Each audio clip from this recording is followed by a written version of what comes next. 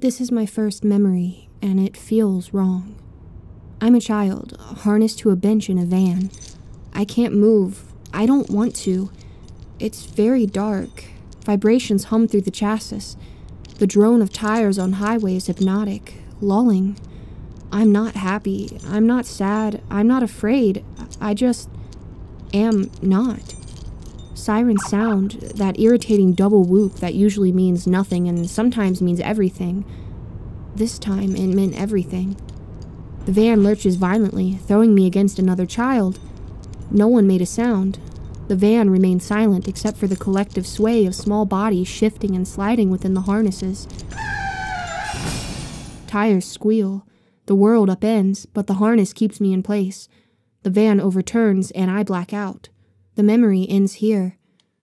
It was in my mind, this fractured piece of my childhood, as I surfaced from a deep sleep. My toes were cold, and my left hand felt numb and oddly entangled.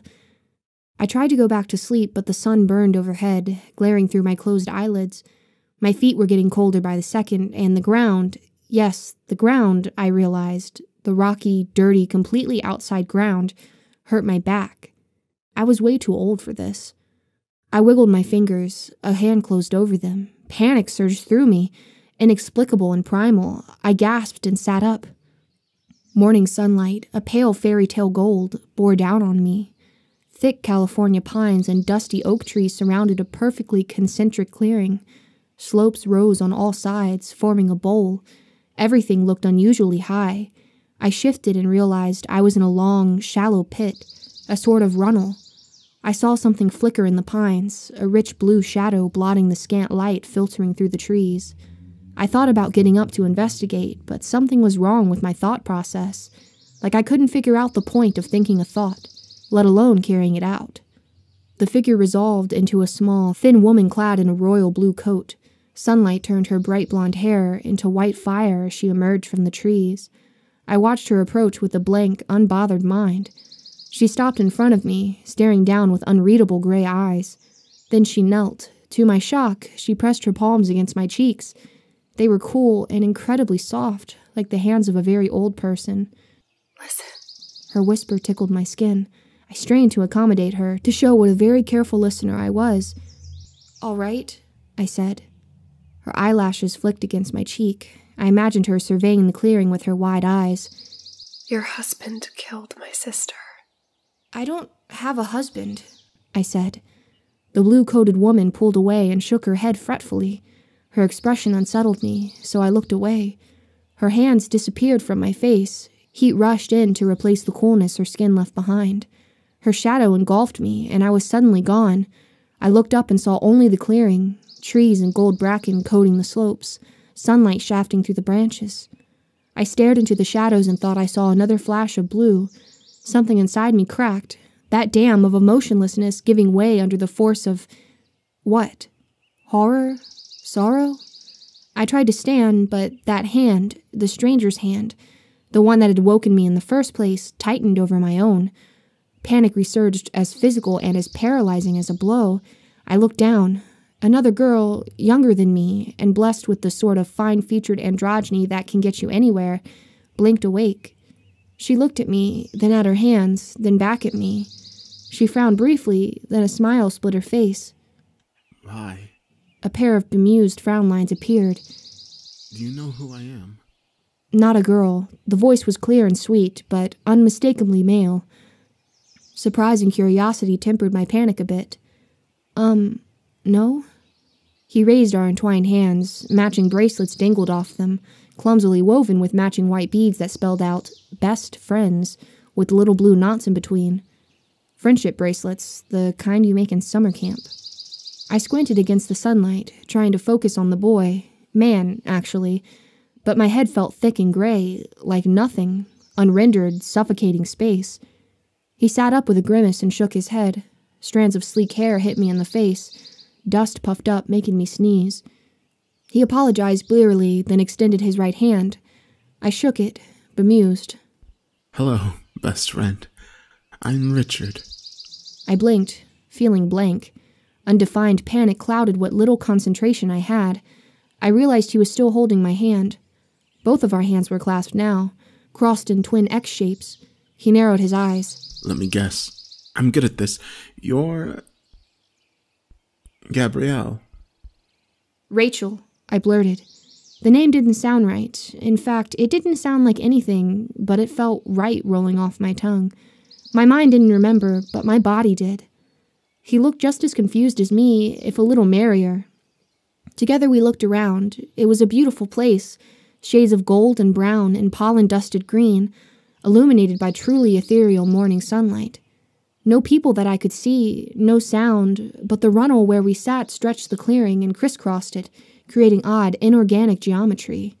Were you camping? Asked Richard. I shrugged. Footsteps crunched behind us, panic again, constrictive and overwhelming. I whirled around.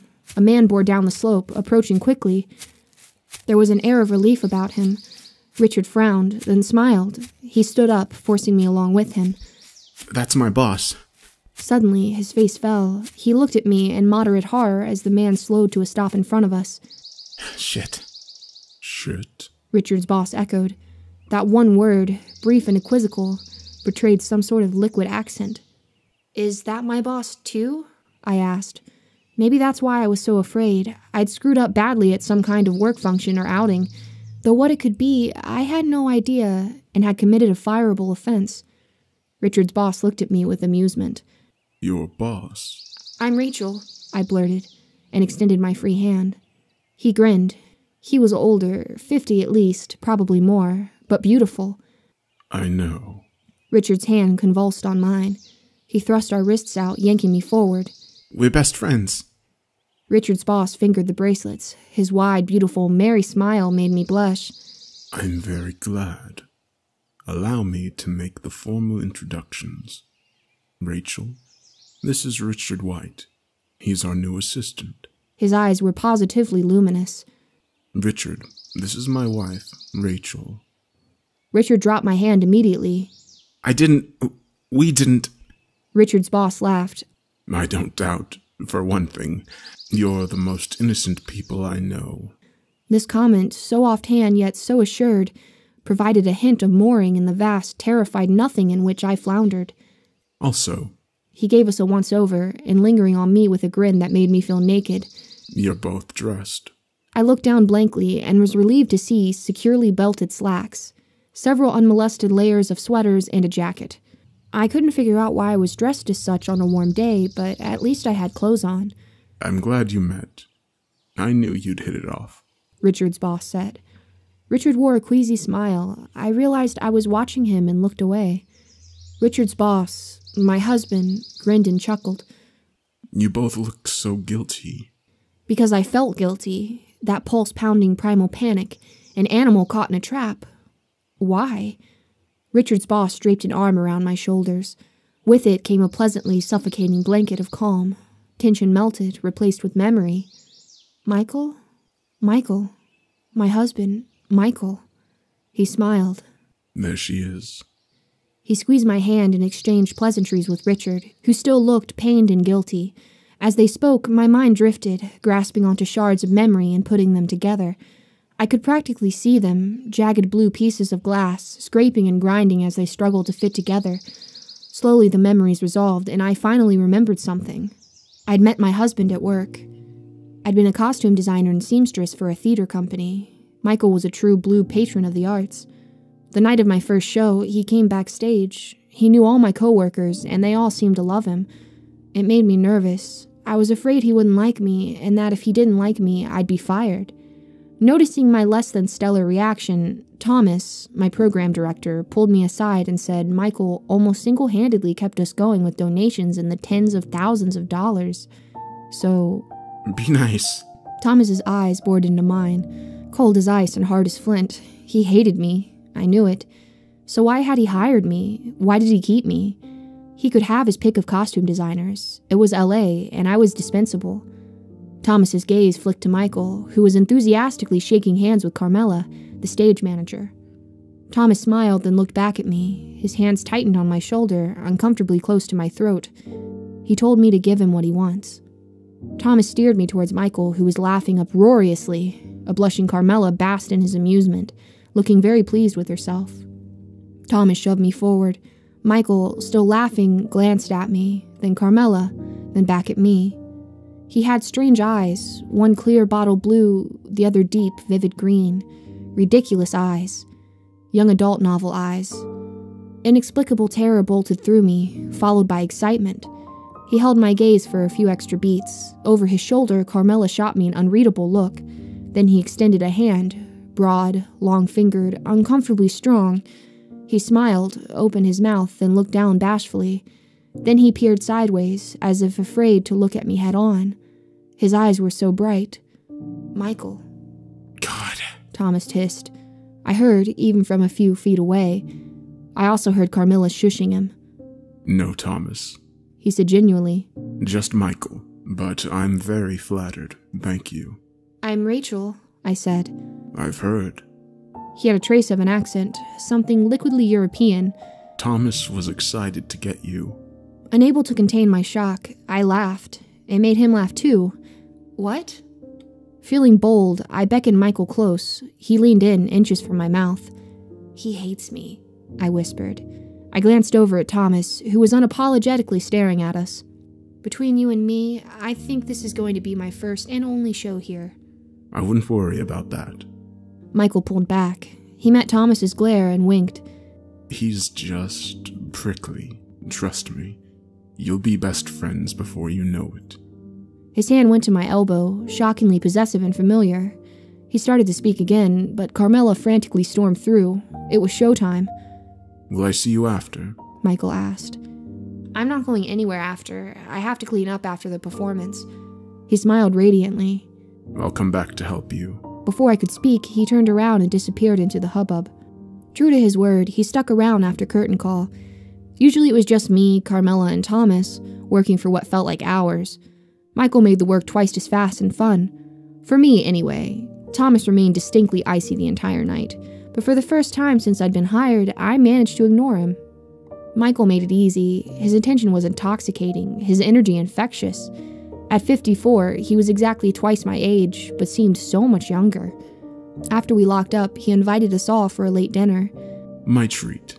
He smiled. It was nearly 2 a.m, and surprisingly cold. Carmela shook her head blearily. Thomas rolled his eyes. Strange that Mr. Give Him What He Wants was so openly disdainful. "I've got other things to do, including sleep. Far be it from me to interrupt a man's sleep," Michael said genuinely. He leaned in toward me and whispered. "A woman's, on the other hand." I shushed him frantically. Thomas gave us the coldest, tiredest look I'd ever seen. "Have fun, you two." We did. So much, in fact, that I was late for work the next morning. Thomas was waiting for me. For once, he didn't look angry or mean, just tired. We worked on sets in silence for what felt like hours. Tension clung like a suffocating fog. I couldn't stand it. It sent trickles of apprehension and panic through my bloodstream, coagulating into a terrible pressure in my chest. Finally, I steeled myself and said, "What's wrong?" Thomas rolled the newly dried background flat without meeting my eyes. "He's a slut, you know." I could tell. I hesitated. "Were you an item or anything?" He rolled his eyes, but didn't look at me. "No." "Look, what to say and how. I won't cause any problems or bring any issues to work. I don't expect anything from him." Thomas resolutely kept his eyes on the flat. "I don't even know if I like him." This was a lie. "That's what everyone says." "Everyone?" "Everyone." Thomas finally looked at me, cold and tired, an expression much too old for him. "He's an original bluebird, Rachel." "What does that mean, really?" "Don't be stupid," he snapped. "He's perfect until he has what he wants."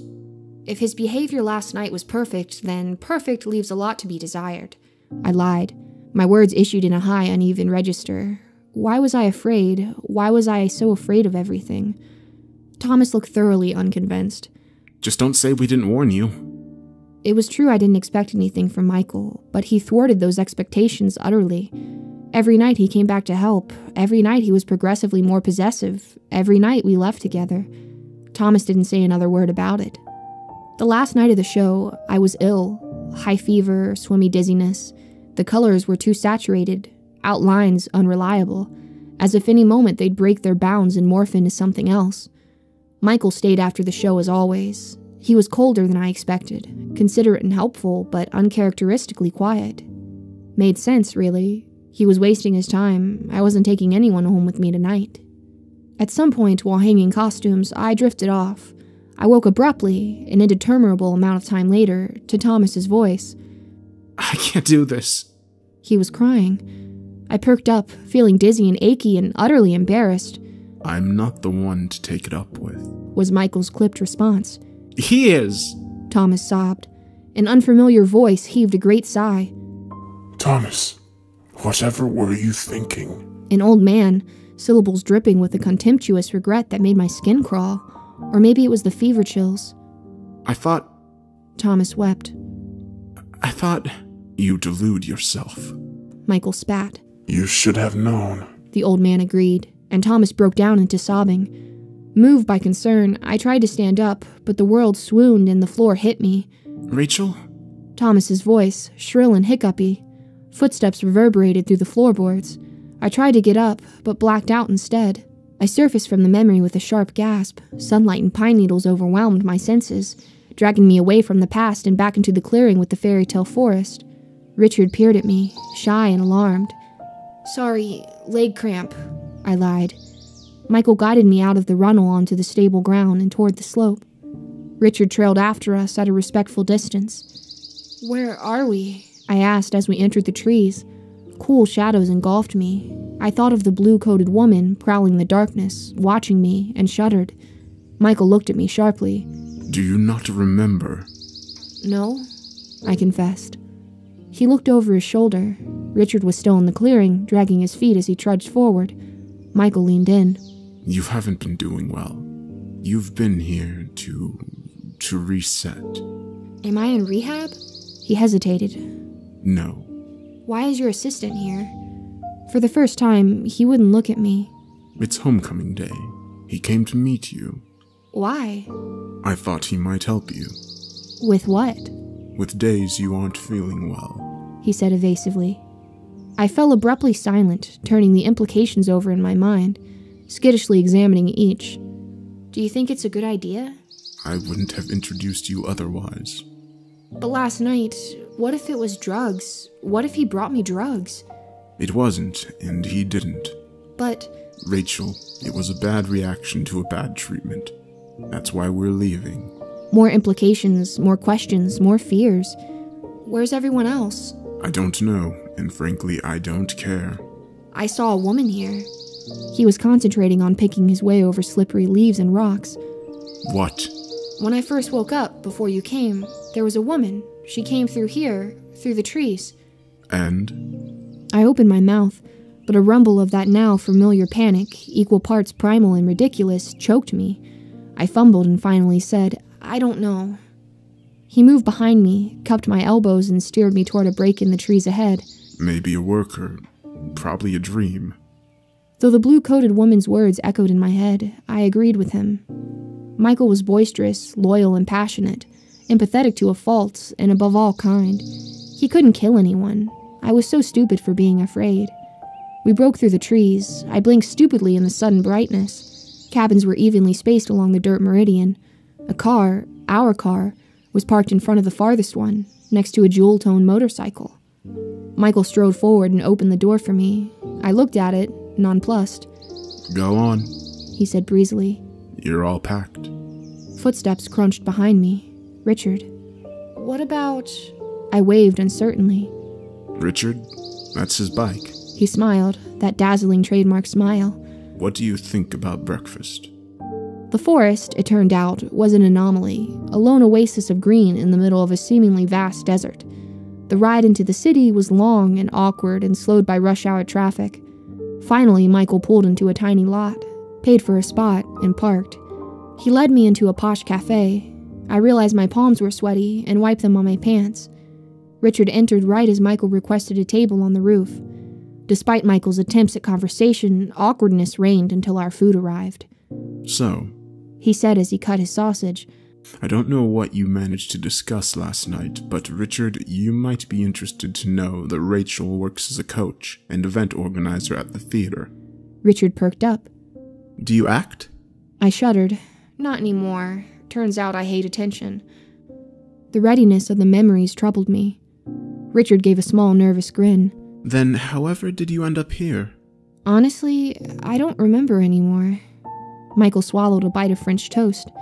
When Richard isn't answering my phone, he's a musician, a quite talented one. I smiled encouragingly. That smile froze as Richard visibly blanched. His eyes darted from side to side, forehead knit. He stood up suddenly, knocking into the table. I'm sorry. I need... He turned and dashed towards the bathroom. None of our fellow diners paid him any notice. Maybe we should stop eating, I said. No, don't tell him I told you. It's illegal after all, but he has severe stomach issues. I picked at my food, choosing my next words with care. I really don't know what happened last night. I'm sorry. He smiled reassuringly. I have more than a vague idea. Don't worry, it wasn't your fault. This didn't feel right. Nothing felt right. Richard didn't remember either. At first, he didn't even know his name. Michael looked up sharply. I'm sorry? He didn't know his name, or who I was, or who you were at first. Michael took another bite. You told me you saw a woman this morning. To me, it sounded like a dream. I knew what he was getting at. Frustration reared its head. But you were there. Yes, and I heard him say, "Shit, that's my boss," which is understandable under the circumstances. I saw him drop your hand when he realized he was holding it. I took it as embarrassment, since you spent the night outside under his care. Where were you? Why did he come and not you? I was working. I arrived in the middle of the night and stayed in the guest house. They wouldn't let me wake you or see you. Had they done so, you wouldn't have been outside all night. More proof of the faculty's unsuitability. I couldn't meet his eyes. Oh. He wiped his mouth and crumpled the napkin. Excuse me, I'm in need. He said wryly. Of the facilities. I nodded. He reached across the table and caressed my cheek. It was unexpected, but delightful. I looked up. He had a sad smile. We'll go over everything, don't worry. I smiled back, unable to help myself. He got up and disappeared around the corner. I watched him, sad and scared, yet grateful for him. I returned to my empty plate, suddenly realizing how very long Richard had been gone. I looked out the window. His motorcycle was in clear view, right beside Michael's car. I was so focused on it, I barely noticed when he slid into the seat across from me. Slightly startled, I rearranged my face into a welcoming smile. I registered the bright yellow hair and vibrant blue coat before I realized it wasn't Richard. The woman's gray eyes were full of sorrow, but utterly dry. She was so loved, Rachel. You don't even know. I couldn't speak. She reached across the table and grabbed my hand gently, tenderly. I tried to pull away, but she tightened her grip. Nails, short and blunt and terribly hard, dug into my skin. "Let go of me," I whispered. I jerked my hand, but each time she held more tightly. She's gone, but we know, she said. We're all still here. Let.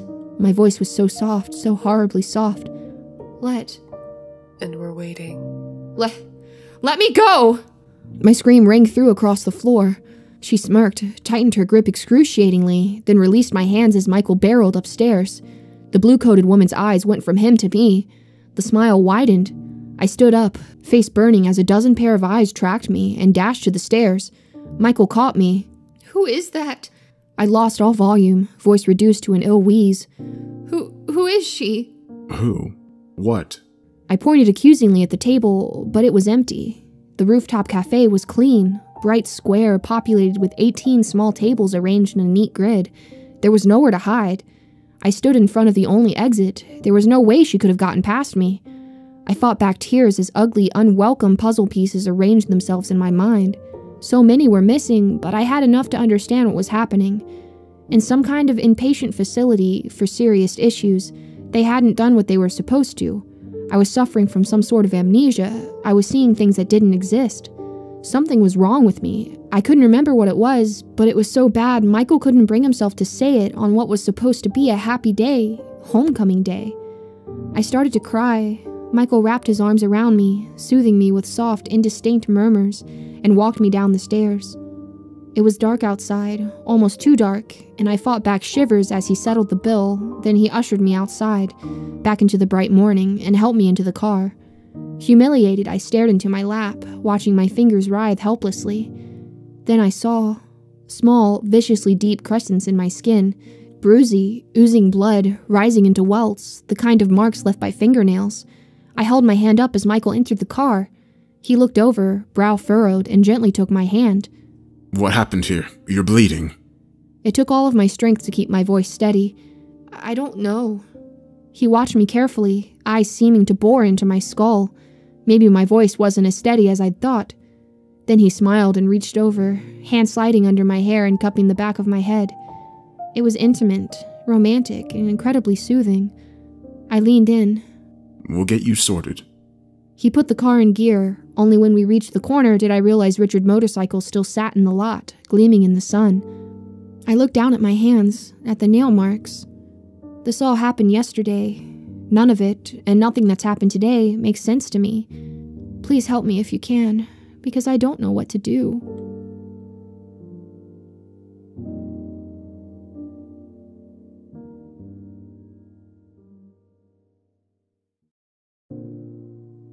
I still don't know what's going on. Everything's gotten worse, but I think I'm on the verge of understanding things. Ever since waking up in the woods, my memory is nearly eidetic, especially when it comes to conversations. Maybe because there's so much empty space in my mind now, maybe because effectively having no memories is so terrifying I'm overcompensating on a subconscious level. In any case, I've been able to recall everything. So here it is. When Michael and I got home from breakfast, I took a shower.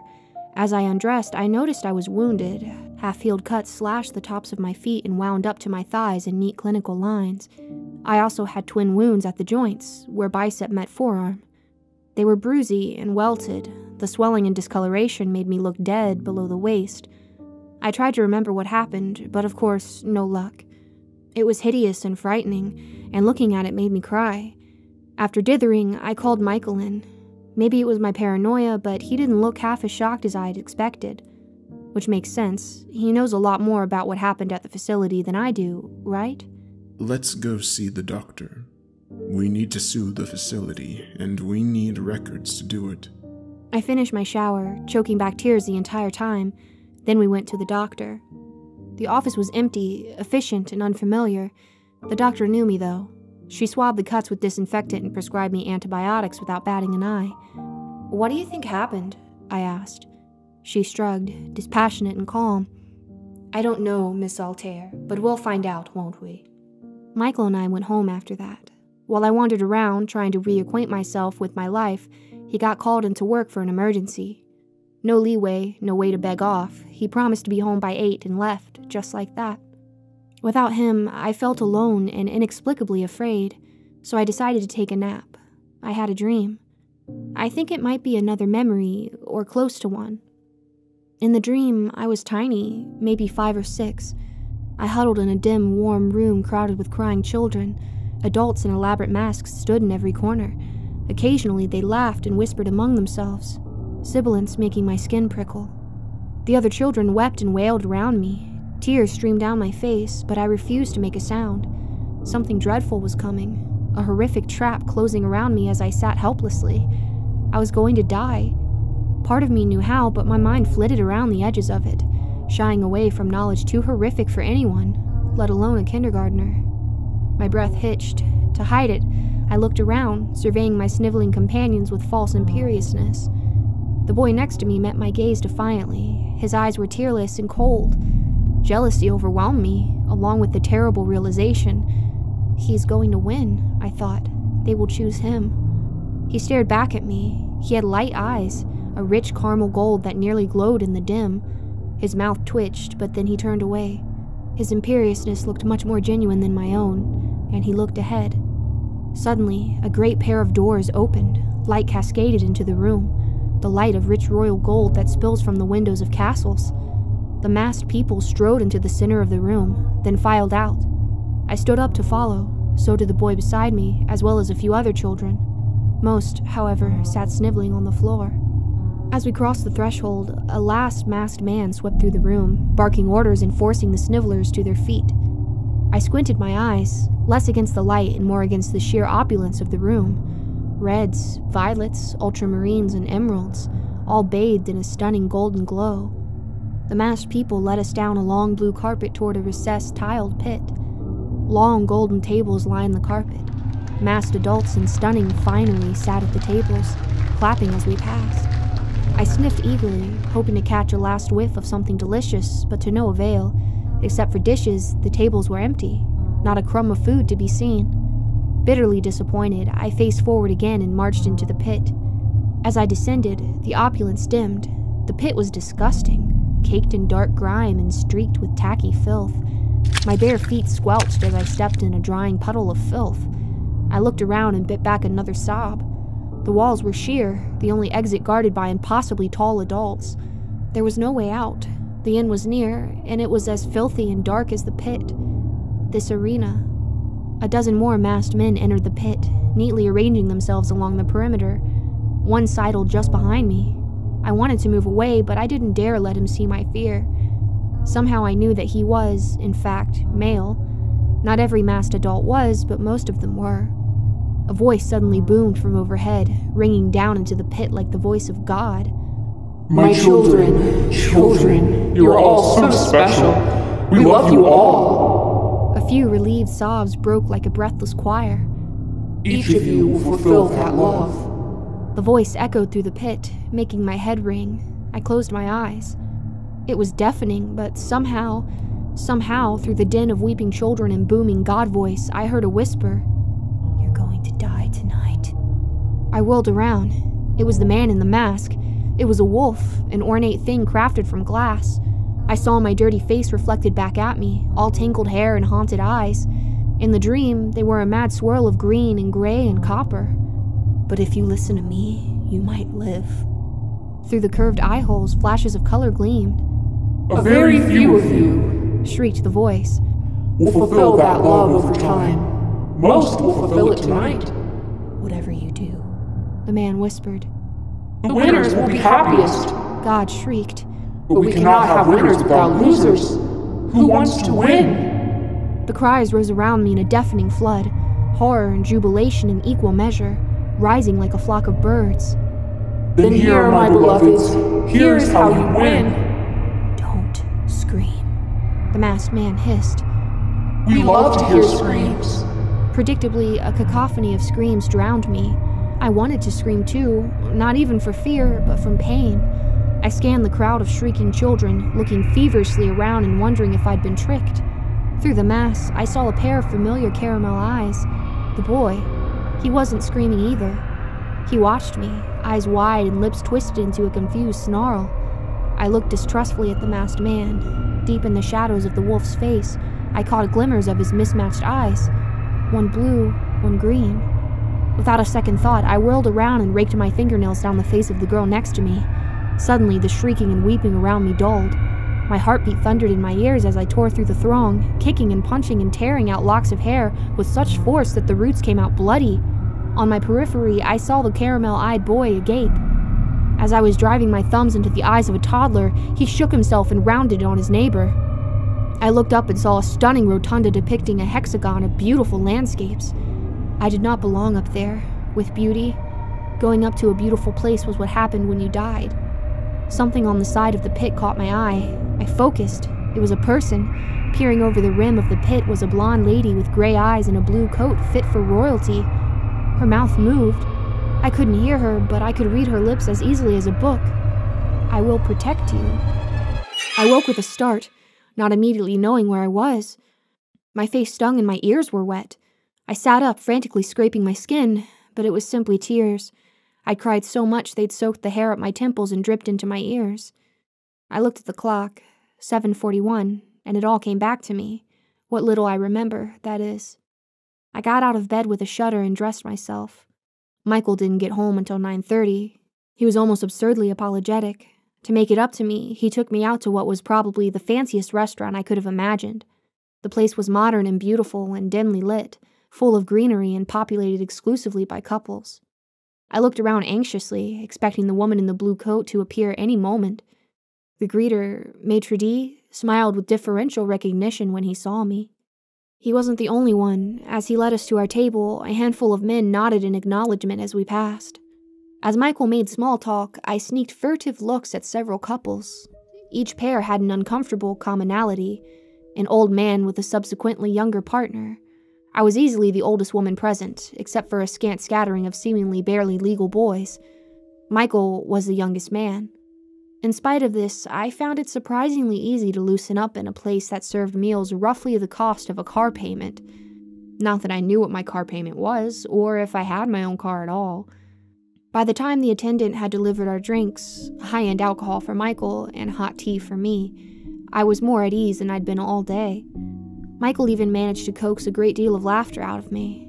I felt relaxed and safe with him, ever more so when I realized that the woman in the blue coat didn't seem to materialize when Michael was with me. That made it pretty clear to me that she was a delusion. Convincing, yes, and frightening, but ultimately a boogeyman. Maybe the kind only psychological frailty can conjure, but a boogeyman nonetheless. Not that I was entirely happy with Michael. He wouldn't discuss the facility or my illness. He said, let's have a good night and worry about everything in the morning, even though those were the only things I really wanted to talk about. He wouldn't play along though, so instead I accomplished a total inversion of the common first date by asking my husband to tell me about myself. What do I do for a living? You're an undercompensated creative, literally the best in the world in your field. When we met, I fully intended to get you work with prestigious people in exotic places overseas, but I fell in love with you instead. How? Quick and early. How long have we been married? 5 years in May. How long have we been together? From what point? I looked at him, suddenly unsure. He gave me a wicked little smile, fingers traveling absently over his glass. I felt like he was testing me, but how and why? First night together? First date? What came first?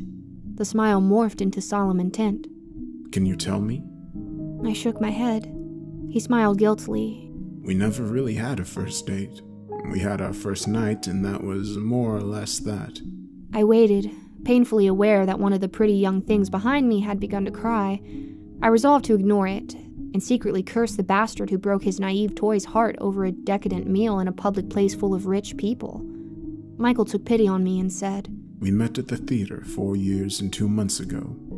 So, we were together for 5 months before we got married? Were we? I rolled my eyes and bit back a smile. Stop it. Shit. I covered my mouth instantly, glancing around to see if anyone had heard. Not that I ought to have worried. The girl behind me was whining loudly. Let me ask her, she moaned. Please, just to see.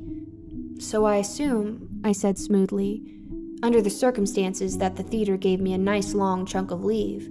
Don't get any ideas. It's nowhere near over. Well, all right then. As the girl's irritating whining became louder and more desperate, I looked at my husband and wondered what topics of conversation I was allowed to broach. Work seemed safe so far. Work made me think of Thomas, my boss at the theater.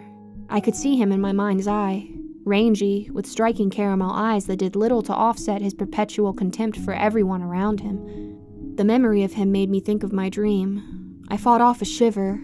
Mental illness nightmares really are awful. So, I have a question. Michael's eyes shifted quickly. Tension, exposed for a second, receded as he put on a warm, quizzical smile. It is? Thomas and I, did we ever actually become best friends, like you said? Thomas. He repeated carefully. The girl at the next table screamed. My heart dropped to my feet. He's my boss. The night we met, he was being an utter jackass, and you told me not to worry, that he'd be my friend before I knew it. Michael had blanched. No trace of his usual smile remained. How did we meet? Relieved that I knew at least this story, I related the story quickly. He got paler as I went on, but he didn't look upset. Relieved that I knew at least this story, I related the story quickly. He got paler as I went on, but he didn't look upset exactly. Disbelieving, yes, but not unhappy. I expected encouraging words, maybe even for him to take my hand or brush his thumb across my cheek. What he said was, That isn't how we met. Behind us, the girl screeched, and by the sound of it, she flipped a table over. A massive commotion ensued. Michael's eyes went wide. He shot to his feet, motioning frantically for someone to come. When I felt hands, long, soft, supplicating hands kneading my sleeves, I knew why. I looked down. The girl had crawled to me. She knelt awkwardly, crumpling her long limbs so her head didn't rise above my knees. Trails of mascara and eye makeup streaked her face, cutting trails through perfect foundation. She looked so young. A baby, made up in her mother's expensive clothes. "Please," she whispered, and rubbed her cheek against my skirt. Her narrow shoulders shook. "Please stop them." My throat was inexplicably dry. I could barely speak. It took a Herculean effort to even whisper. "I don't know what you mean." She keened miserably. Tears gushed from her eyes. "I didn't do anything wrong. I only did what you showed me." That's enough. Michael's tone was alien in its shocking coldness. The girl ignored him. She only had eyes for me, apparently. "Don't let her take me. It isn't fair. I never screamed, remember? I never screamed." She broke down into wordless mumbling, face buried in my lap. Reflexively, I stroked her hair. Stop that! Michael grabbed me roughly and forced me to my feet. As soon as I broke contact, the girl began to scream. Two men, not the elegant elderly diners, but young men, hard men, hauled her to her feet. She struggled and screamed as she was dragged across the floor towards a discreet door. "Don't let them take me! You promised! Please!" The door shut abruptly, cutting her off. Michael started after, white-faced and furious. When he turned to me, I flinched, but the fury melted into a thin smile. That was unfortunate. He took a deep breath, surveying the room. Shall we go? I guess so. It was louder than I intended. Bizarrely, a flurry of well-mannered titters followed my pronunciation. It was the old men. The men were laughing, as if I told a sly joke. Michael gave a tight smile, nodded to the host, and made a swift exit. We got to the car. He opened the door for me like a gentleman and climbed into the driver's seat with a smile. I waited for him to start the car, but he didn't. "What happened?" I said. How would I know? It looked like an unstable woman. They're everywhere if you haven't noticed. This stung so badly, more than I'd have ever guessed. His hands were trembling. He noticed me noticing and drummed them along the steering wheel to hide it. You shouldn't have touched her. She was the one touching me. My voice broke. To my horror, tears pricked my eyes. Without answering, Michael put the car into gear and drove home. I was going to end the update here, but I can't. After that, we went home and were in bed by midnight. We didn't speak a word. I didn't quite dare, and he wasn't forthcoming. I slept briefly, but deeply, only mildly haunted by screaming girls and snarling boys with tawny eyes. Those eyes followed me as I surfaced from sleep. Within a minute, I was wide awake, with no hope of going back to sleep.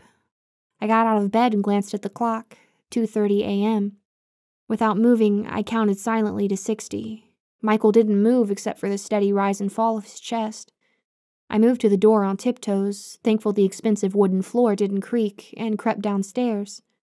Afraid to make any noise, I wandered aimlessly through the lower level.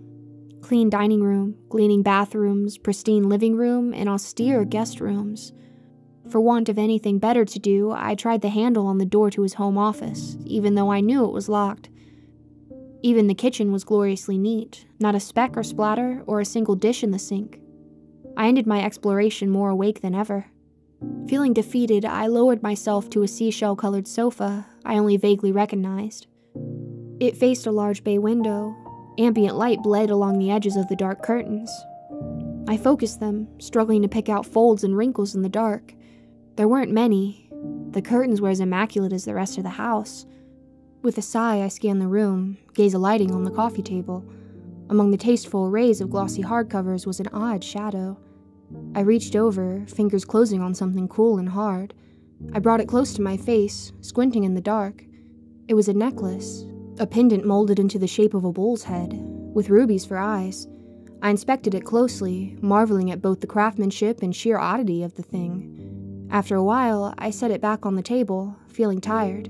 I rubbed my eyes and looked over to the window again. The light spilling from the curtains was the unmistakable orange of sunrise. Disbelieving, I went to the window and pulled the panels back. Sure enough, it was morning. A beautiful one, sky streaked with white gold and deep orange and pink clouds. I thought about waking Michael, but I didn't want to talk to him. I was finally starting to feel afraid of him. Feeling defeated, I went to the kitchen. Coffee, cereal, toast, orange juice, it didn't matter. Just something to occupy me, to keep my hands busy while my mind whirled. While I went through the cabinets, looking for a bowl and spoon, I noticed that the coffee pot was half full. Frowning, I held my hand by the carafe. Heat radiated from it. Fresh coffee? Chills ran down my spine. I looked away and saw the sink. 2 bowls, 2 spoons, 2 forks, 2 coffee cups. All were neatly rinsed and stacked. Traces of soft oatmeal clung to one bowl. This wasn't right. It was clean when I'd woken last night. Perfectly clean. Unnaturally clean. Sink empty, coffee machine spotless and cold. Suddenly nauseous, I spun around and ran upstairs to my bedroom. The door hung partially open. I bust in and froze. Empty. Bed inexpertly made. Fan off, curtains thrown back to welcome the morning. Michael was gone. The beside clock read 7:36. I'd lost 5 hours, and in the interim, my husband had woken, dressed, eaten breakfast with me, and gone off to work. I'd remembered none of it. Which, obvious aside, was a serious pity because I had no idea what, if anything, he told me. I staggered downstairs and collapsed in the couch. I couldn't concentrate. Tears pricked my eyes. I was so focused on blinking them away, on keeping my shaking hand still, that it took me a long time to notice that the bull's head was gone. In its place, resting neatly on the nearest coffee table book, was a manila envelope. Scrawled along the front were 4 words. You can't tell them. I stared at the envelope for what felt like forever. Then, almost without being aware of it, I struck forward and snatched the envelope. It was light and thin. It couldn't possibly hold much. I fumbled the tab and slid the contents onto my lap. They were photos. The first was of me, but as a child.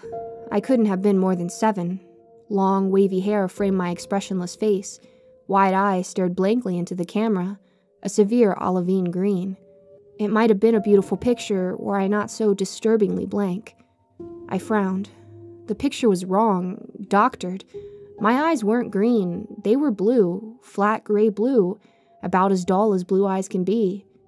Oddly enough, my irises in the photo were raised, bumpy. I flipped the photo around curiously and saw why. Someone had scribbled all over it until it was almost completely black.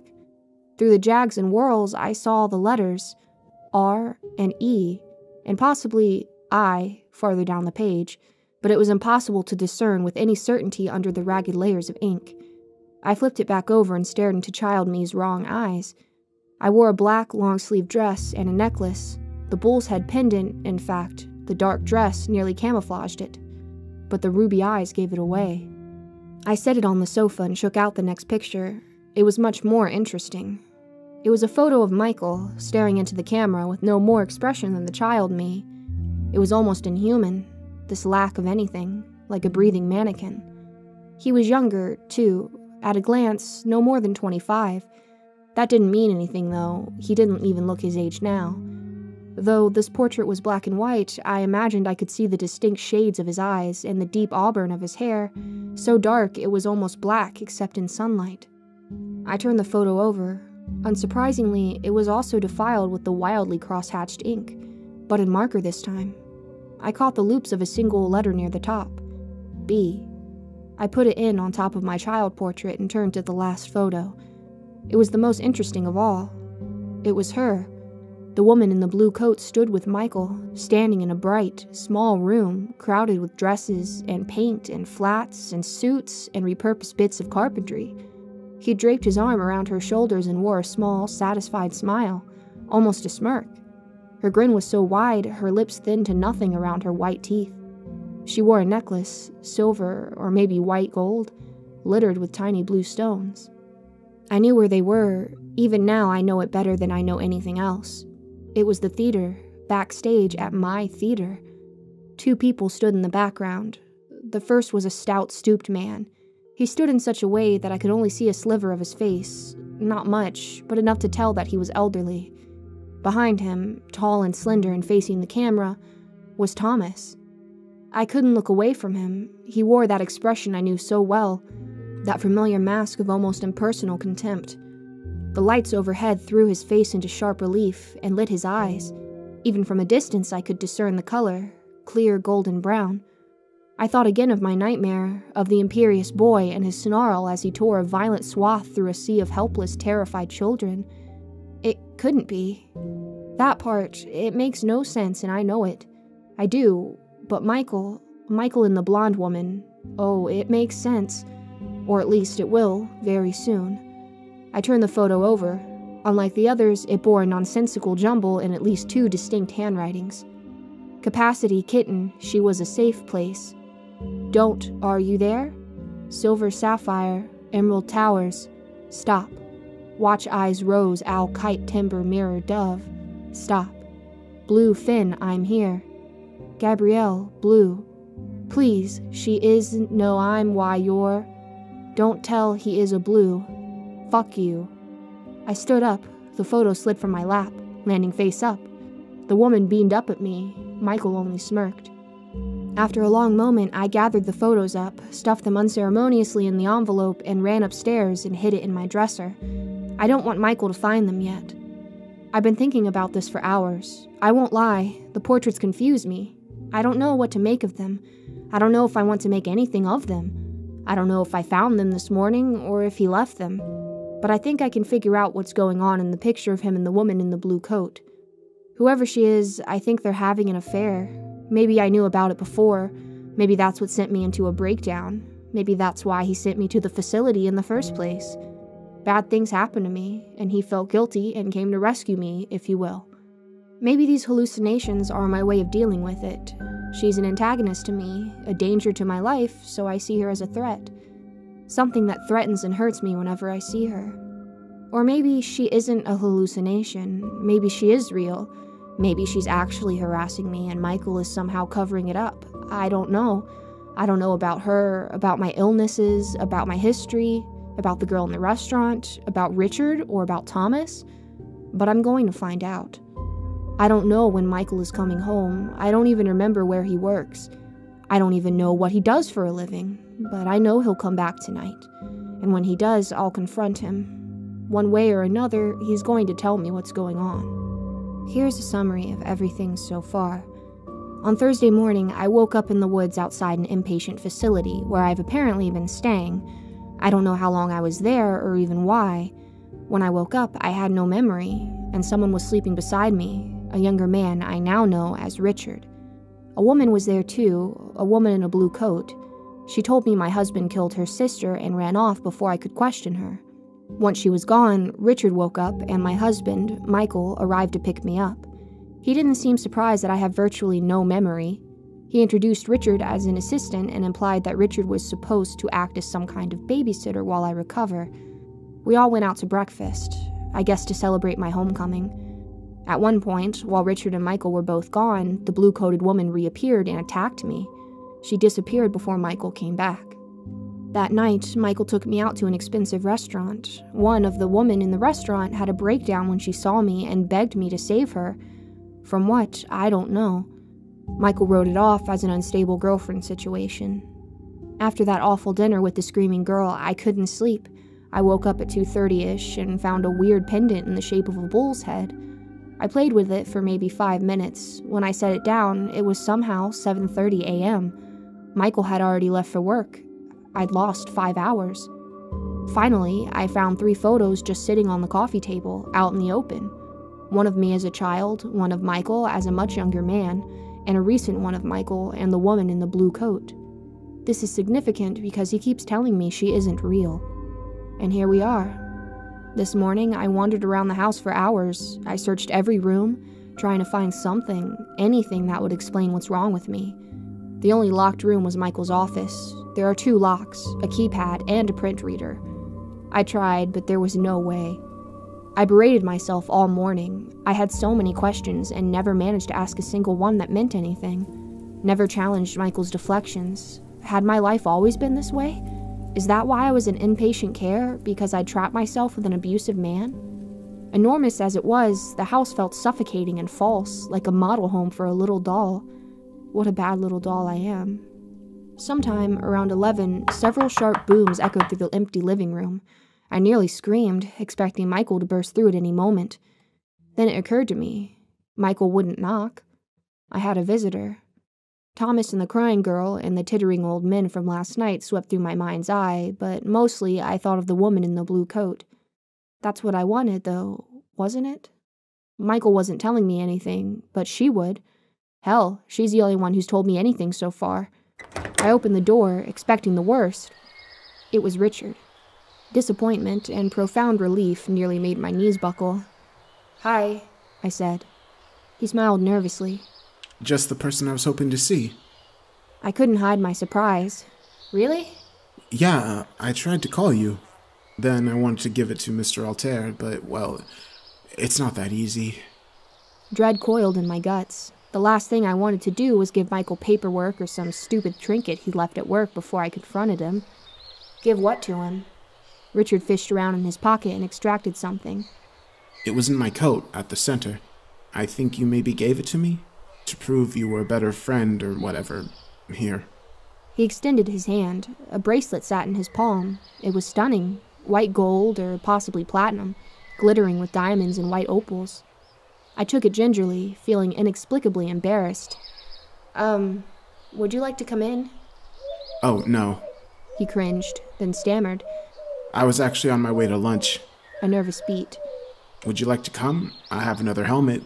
We can start getting to know each other since we're best friends and all. I'd already begun formulating a plan. Since you're going to be my day nurse, you mean? He swallowed hard. It's not like that. Ease up. I was kidding. Lunch sounds fantastic. He perked up considerably. I don't have any money on me, but I'll make Michael comp you. We rode into the city. He took me to a salad bar, and I, mustering all of my unremembered charm, put him at ease before moving in for the strike. Richard, can I ask you something? It's okay if you can't answer, or don't want to. He cocked his head to the side, silky hair spilled across his shoulder. This sounds ominous. It probably is. I hesitated artfully. Do you know what's wrong with me? What kind of best friend would I be if I didn't? But seriously, yeah, Mr. Altair filled me in. Don't worry, I'm really not bothered. That's not what I mean. Suddenly his expression became guarded. I rushed in. I know it sounds crazy, but I basically don't have any memory. I know who Michael is. I know I work at a theater, but that's pretty much it. I don't even know what's wrong with me, and Michael won't tell me. Sounds about right. He had to write it out for me, and it took like 4 days for half a page. It made him choke up. I don't think he likes thinking about it. I could barely contain my excitement. But, you know? He frowned. Yeah, you really don't? No. Are you sure you want to? Positive. Sure you want me to be the bearer of bad news? I cracked a smile. Since I have the choice, I'd much rather hear it from a friend. I don't know the details, but you were badly abused as a child. Like, badly. He said you've had PTSD the whole time he's known you, but you kinda kept it under wraps or handled it or whatever. Until a dam broke. That's what he wrote down. The dam broke.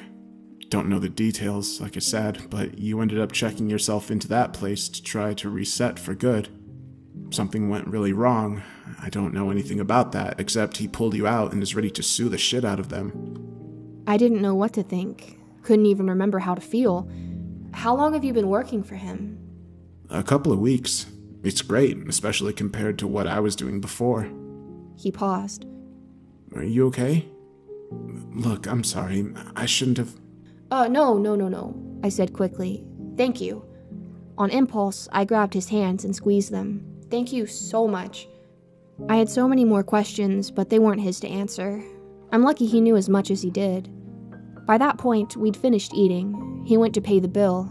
I lingered at the table, wondering what to do. Go home, track Michael down at work, hang out with Richard, kicking around town like a pair of high school burnouts. Should I distract myself or focus on this new information? Focusing seemed like the adult thing to do, but if I had a past like Richard had described, did I even want my memories back? I recognized my husband, knew the specifics of my job. Wasn't that enough? Wouldn't I be better off with a fresh start? What if I was trying to undo a blessing? Richard came back, smiling sheepishly. So... He rocked back and forth on the balls of his feet. What do you like to do? Since I can't remember what I liked to do, we decided to do things he liked, which included rifling through an old-school record store, eating churros, and wandering around the rose gardens. It was a good afternoon. I felt comfortable with him, at ease. We talked about a lot of nothing. Finally, as afternoon veered towards sunset, he opened up about himself. I've been singing since I was a preschooler. I don't have anything else. Used to sing myself lullabies. That's so sad. It's turning out kind of well lately. I'm lucky I'm working with Michael. He can open doors. I'm hoping one will open for me. He gulped the last of a churro. What about you? What about me? What are you hoping for? I smiled easily. Friends. It was a dodge, and a stupid one at that, but he blushed a little. So are you in a band? He shook his head. Solo. I mean, I've worked with a couple of house bands, but that's all. Do you have any shows coming up? You just missed it. Suddenly self-conscious, he said, I do open mic nights, though. After some wheedling, he ran home to pick up his guitar, and we found a place that conveniently started open mic around lunchtime. Richard's work was beautiful. Not enough to make me forget that I was about to confront my much older, presumably much more powerful husband over a possible affair and several other issues, but the music was enough to make it seem almost unimportant. Richard's voice was ethereal, creating a vivid impression of a green-eyed girl. I idly wondered if it was based on a real person and what she might look like. Thin and tall like him, I decided. Bright red hair and milky skin to make those eyes shine like emeralds. When he finished and came back to the table, I hugged him. That was gorgeous. You'll be a superstar in no time. I'll settle for regular royalties, he said, unable to disguise how pleased he really was. I lavished him with praise for a little longer. It was the least I could do, given that he'd single-handedly created a damn good afternoon out of ashes. Then excused myself. When he asked why, I bluntly said, "Bathroom," and he visibly cringed. It made me laugh. When I was halfway across the floor, I even spun around to revel in his discomfort again, but something was wrong. Right next to him, where I'd been sitting 4 seconds ago, was a woman with an enormous golden headdress, the massive head of a bull, with an open, elongated jaw lined with improbable fangs.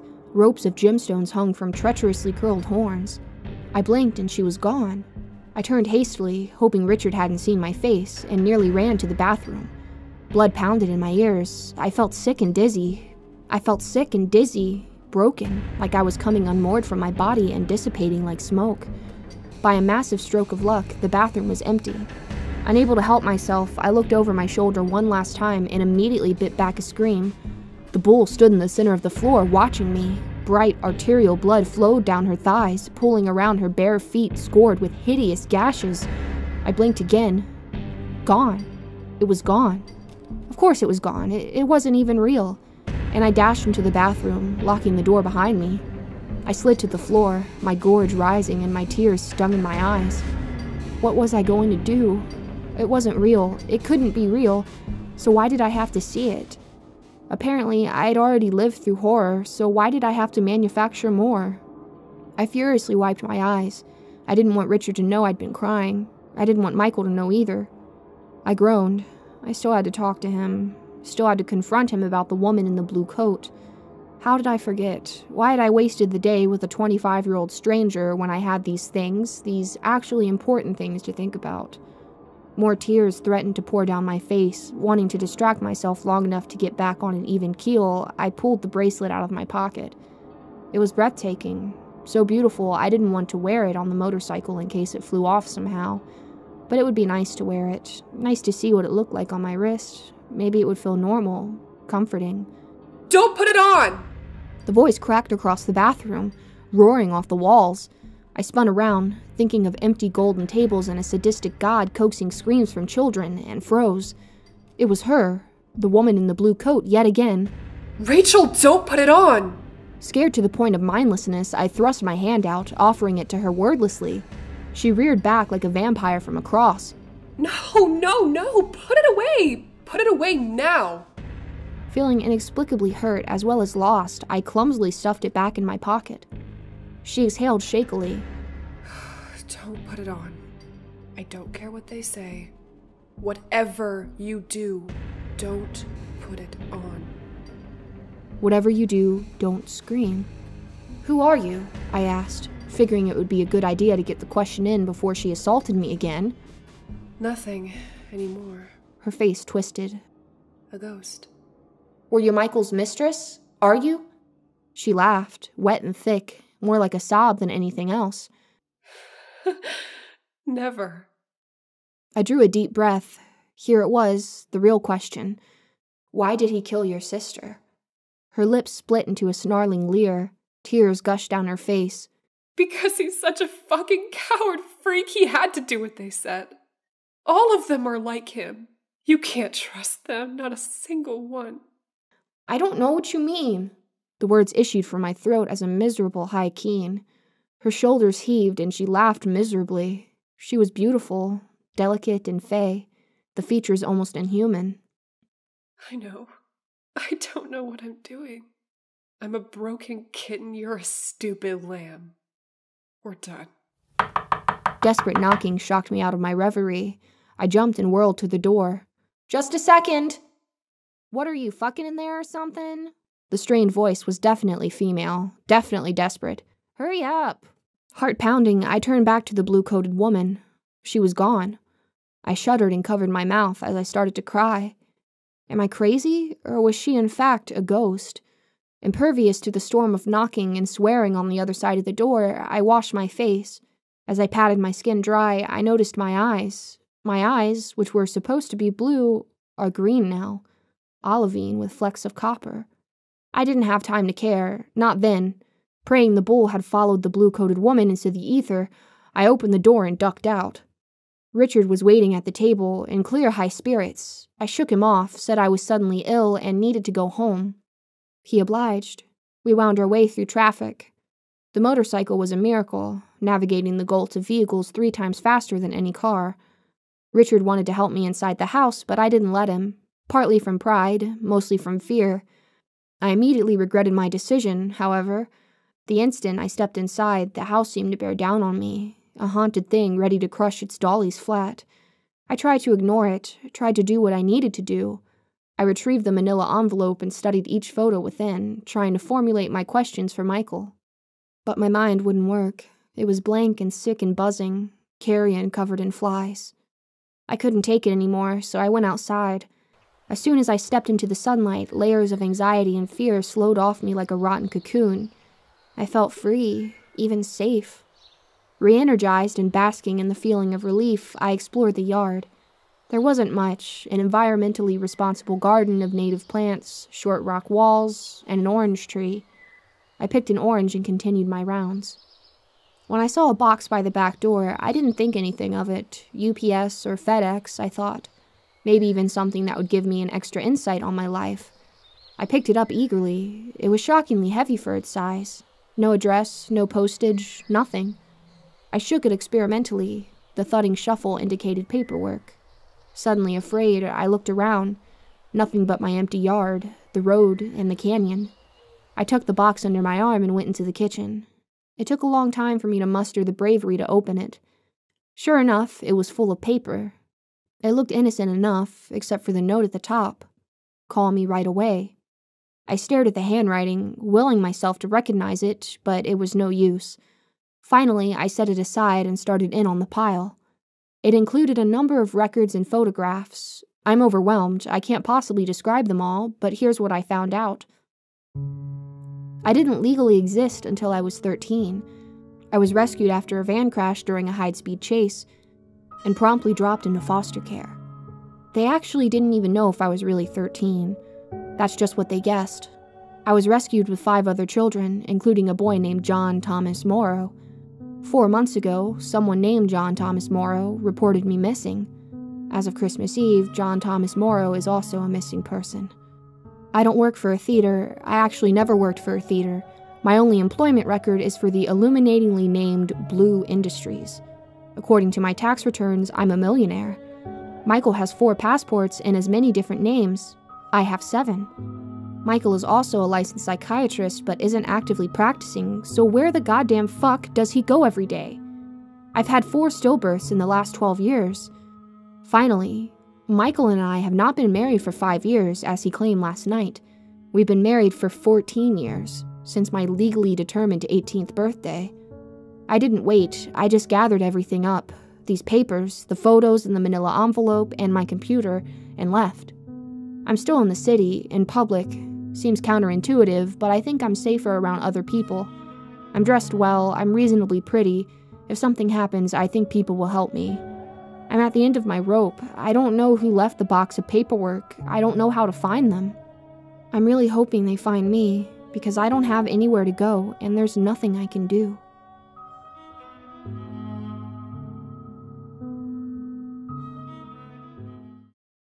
I woke up in a forest with no memory. A woman in a blue coat came to me and said my husband killed her sister. Then she ran away. Lo and behold, my husband Michael appeared at that moment. When he touched me, a little bit of my memory returned. I remembered my name, Michael himself, how we met, my job, theater professional, and my boss, Thomas. That night, Michael took me out to dinner. The place was full of old men with much younger partners. Halfway through the meal, one of the young women had a breakdown and begged me to save her. Michael said we don't know her. I couldn't sleep after that, so I got out of bed at 2:30 and explored the house. At some point, I noticed a necklace on the coffee table, a pendant in the shape of a bull's head. I picked it up. Next thing I knew, it was 7:30 in the morning. Michael had left for work, and there was evidence I'd eaten breakfast with him. I'd lost 5 hours. The bull pendant disappeared, replaced with a manila envelope that held 3 weird photos. One of me as a child, one of Michael as a much younger man, and a photo of Michael and the woman in the blue coat, standing in my theater. Right at that moment, my husband's assistant, Richard, knocked and invited me out to lunch. After we ate, a monstrous bull-headed figure, one only I could see, started following me. Then the woman in the blue coat found me and told me some disturbing things. Before I could press her for answers, she disappeared yet again. When I got back home, I found a box filled with paperwork. It proved that everything, literally everything, Michael told me, is a lie. So I left my house, my husband's house, my soulless dollhouse, on Friday afternoon. I took my laptop. Well, I think it's mine. It was in a computer bag with my cash-filled wallet, and the documents. Because I don't know who I am, I had nowhere to go, so I went to a diner, guzzled coffee, and pored over the papers. Police reports comprised half of it. There's so much, literally hundreds of pages, but it all boils down to this. I was sexually abused and tortured as a child. They know this because they found hundreds of hours of it on tape. Evidence suggests I was about 3 years old when it started. After rescuing me, the authorities tried to find my family, but it looks like I don't have one. I was imprisoned in a compound with 17 other kids. I wasn't blood related to any of them or any of the perpetrators. I don't match any of the missing persons reports from the relevant time frame. In other words, no one ever so much as reported me as missing, let alone tried to find me. The state put me in foster care. I ran away almost immediately. Then there's nothing until my 18th birthday, when I married Michael. For the record, he's 27 years older than me. Not that you can really tell. Everything aside, he really is very good looking. Just a couple of days ago, he claimed he's only known me for 5 years, which oddly is what I remember. I remember meeting him 5 years ago at the theater where I work. The problem here is, according to my tax returns, which were bundled in with the police reports, I've never worked for a theater. A few photos are mixed in with the documentation. One is of a bland strip mall storefront. One looks like an honest-to-God castle, one is a proper white trash shack compound, and one is of a perfectly circular clearing surrounded by oaks and pines. The clearing, castle, and compound are hopeless, no names, other landmarks, or anything trackable. For all I know, they could be 20 miles away or on the other side of the world. The storefront, however, has a name. Lucky for me, it turned out to be 3 short bus rides from the diner. So I decided to brave public transit in the middle of the night. While close geographically, the shop was worlds away from the diner, let alone my white-collar dollhouse life with Michael. The area was crowded and broken down, sun-bleached to nothing by decades of light and relentless heat. Homeless people huddled together, giving wide berths to the unlucky individuals babbling to themselves. Rangy men and hard-lipped women lounged at the corners. I watched a convenience store clerk shoo a gaggle of them away. Minutes later, they drifted back, like leaves rolling in before a storm. One of them sidled up to me, barely visible in my periphery, I didn't want to look. I was afraid they'd see the fear on my face or smell the cash on me. So I stared resolutely ahead, fighting the urge to run. What are you doing? The stranger asked calmly. Not a stranger. Her again. The one who'd started this mess, who followed me everywhere and told me nothing. The woman in the blue coat. I rattled my computer bag aggressively, if you could even call a computer bag aggressive. Did you leave this? Leave what? 100 calculated gazes bored through me as I walked. I wondered what they saw, what they thought of me. The box of papers, the police reports, the records, the... She shushed me so loudly several people turned, startled. No. She hissed. I would never do that to you.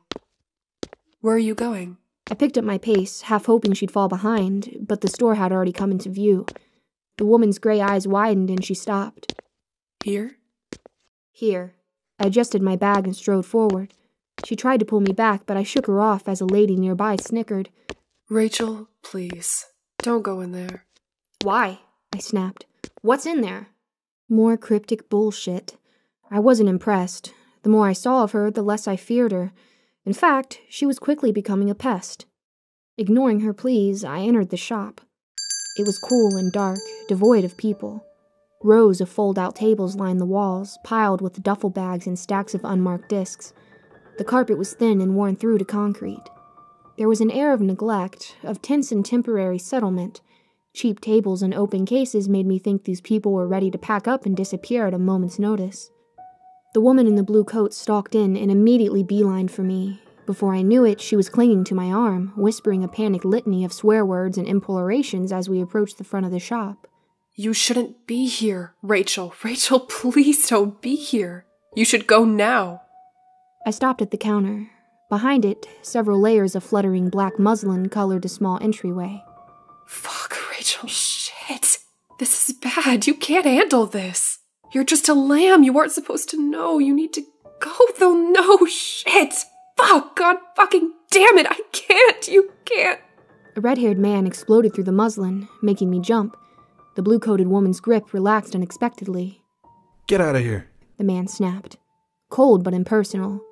He reminded me of the clerk who'd chased the homeless people away, people who drifted right back like moths to a flame. I have money, I said. No. The blue-coated woman keened miserably.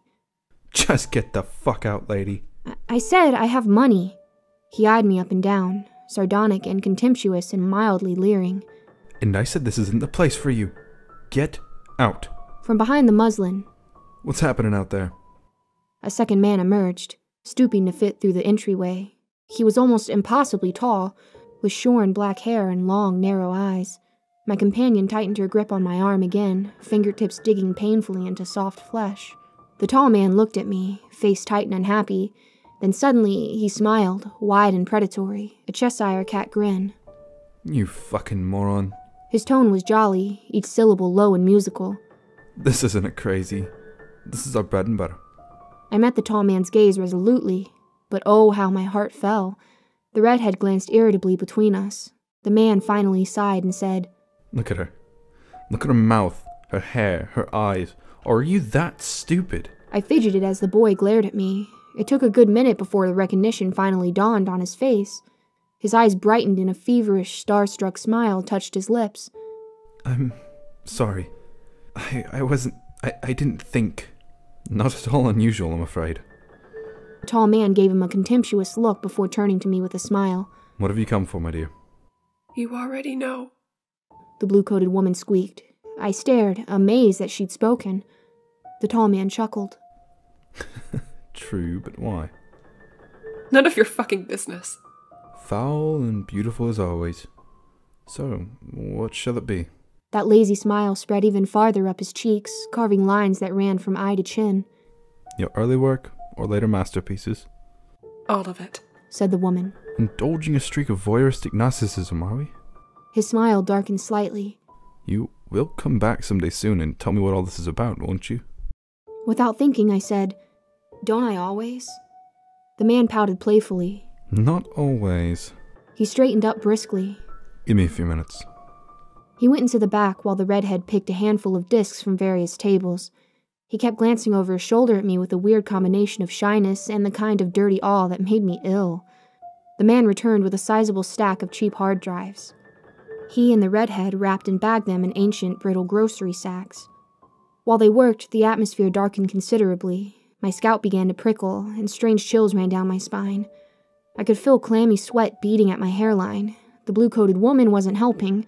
She kept shifting back and forth, grip tightening and tightening on my arms. "Stop it," I finally hissed.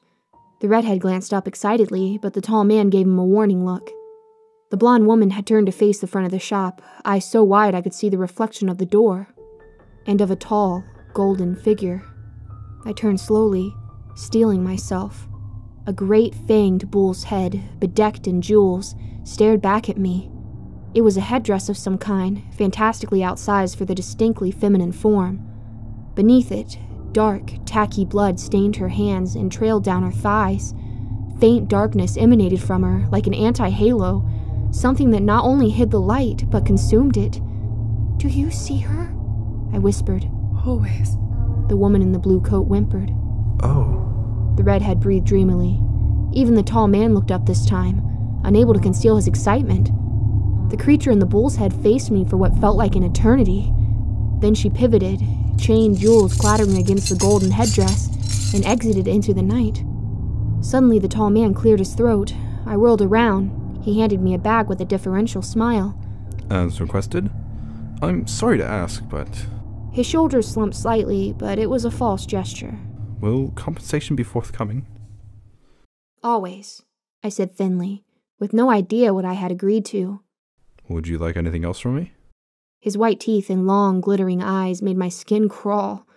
No, but thank you. He inclined his head respectfully. Then I hope to see you soon. The blue-coated woman practically dragged me out of the shop. Drops and trails of blood stained the ragged floor, proof that the thing with the bull's head had indeed been here. Once we exited into the night, I grabbed the woman's shoulder. "What was that?" My voice sounded weak and broken. The woman in the blue coat wouldn't look at me. Her name is Gabrielle. "Who is she?" No one you know. Someone you have to ignore, no matter what happens. "Is she real?" As real as you and me. "What is she?" The woman shrieked in frustration and spun around, jabbing violently at my face. People around us, there were so many, many more than I'd thought, reared back and gave us a berth. Stop talking about her, she screamed. She takes enough, don't give her more. The woman ran ahead, disappearing into the nighttime throng. I chased her, sidestepping beggars and drunks, taking care not to trip on the buckled concrete. I turned the corner, heart sinking. I tore my way through the crowd. It was easier than I expected. Most of them moved out of the way long before I reached them. I searched for what simultaneously felt like hours and minutes. Finally, breathless and clutching a stitch in my side, I collapsed on a bench and surveyed my surroundings. It was 3:30 in the morning. Laughing men and cat-like women clung to storefronts and strutted between prowling cars. I was trapped for the night. Trapped in an unfamiliar, dangerous place with a computer, 2,000 useless dollars, and no way out. After a while, I stood up and started walking. I thought about finding a room and finally sleeping, but the idea scared me. Both the blue-coated woman and the thing in the bull headdress had tracked me down miles away from home in the kind of area women like me shied away from. I wasn't safe. I'd be even less safe in a strange room, alone. So I kept walking. 10 minutes, an hour, I didn't know or care.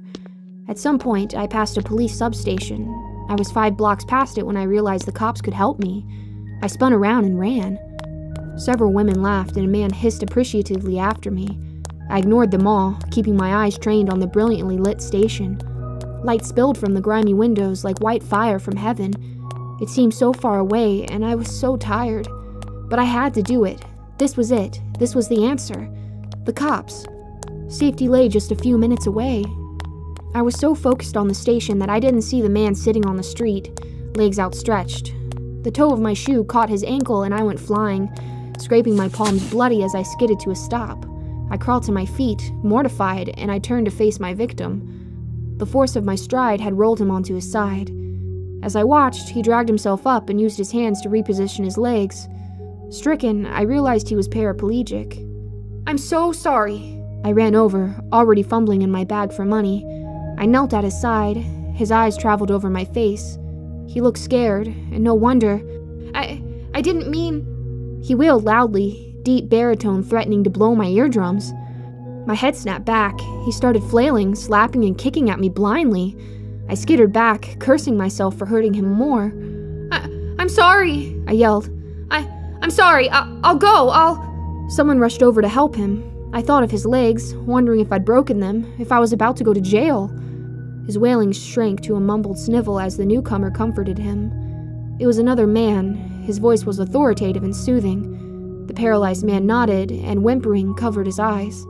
The newcomer stood to face me. His face was drawn and tired, but not unkind. I backed away nervously, but he strode forward.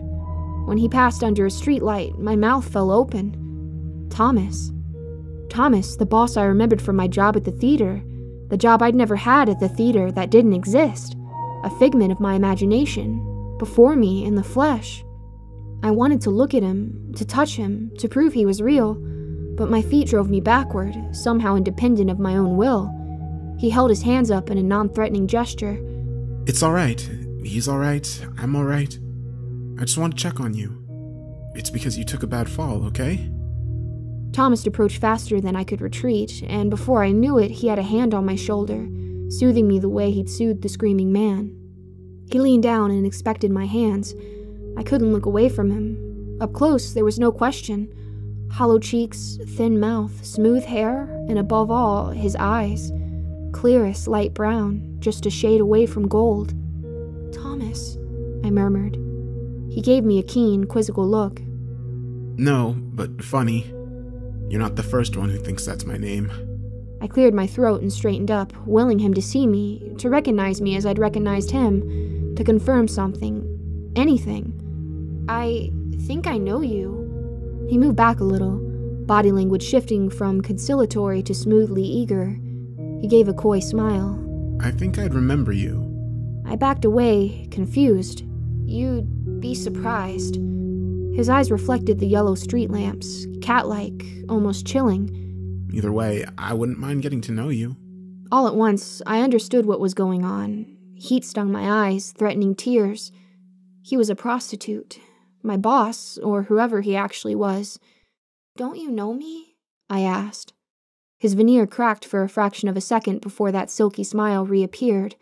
Long, playful, lazy, like a Cheshire cat. I'd like to. Thomas, I repeated desperately. Thomas, you're my boss. You didn't like me, but then you did, or maybe not, but one night something happened. I heard you cry. I don't know what, but I don't remember anything after.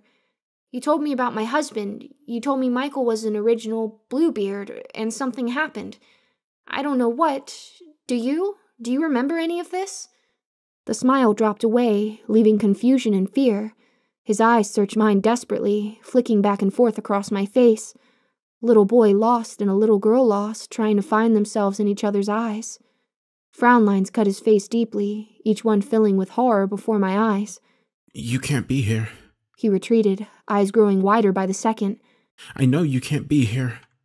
I reached for him, not knowing what to do or say, only wanting to keep him with me. The second my fingertips brushed his skin, he reared around and slapped me. Stars rocketed across my vision. He ran to the paralyzed man, who was small. I saw, younger and so much smaller than I'd realized. Picked him up and hurried away. As he turned the corner, the streetlights dimmed and everything suddenly sounded muffled. I already knew what was coming. The long, cruel horns appeared first, followed by the snout and the fanged maw. Ropes of gemstones swayed and clinked as the bull trudged into view. The headdress looked insane, ornate and elaborate and horrifying, almost half as tall as the woman who wore it. The bull stopped when it saw me.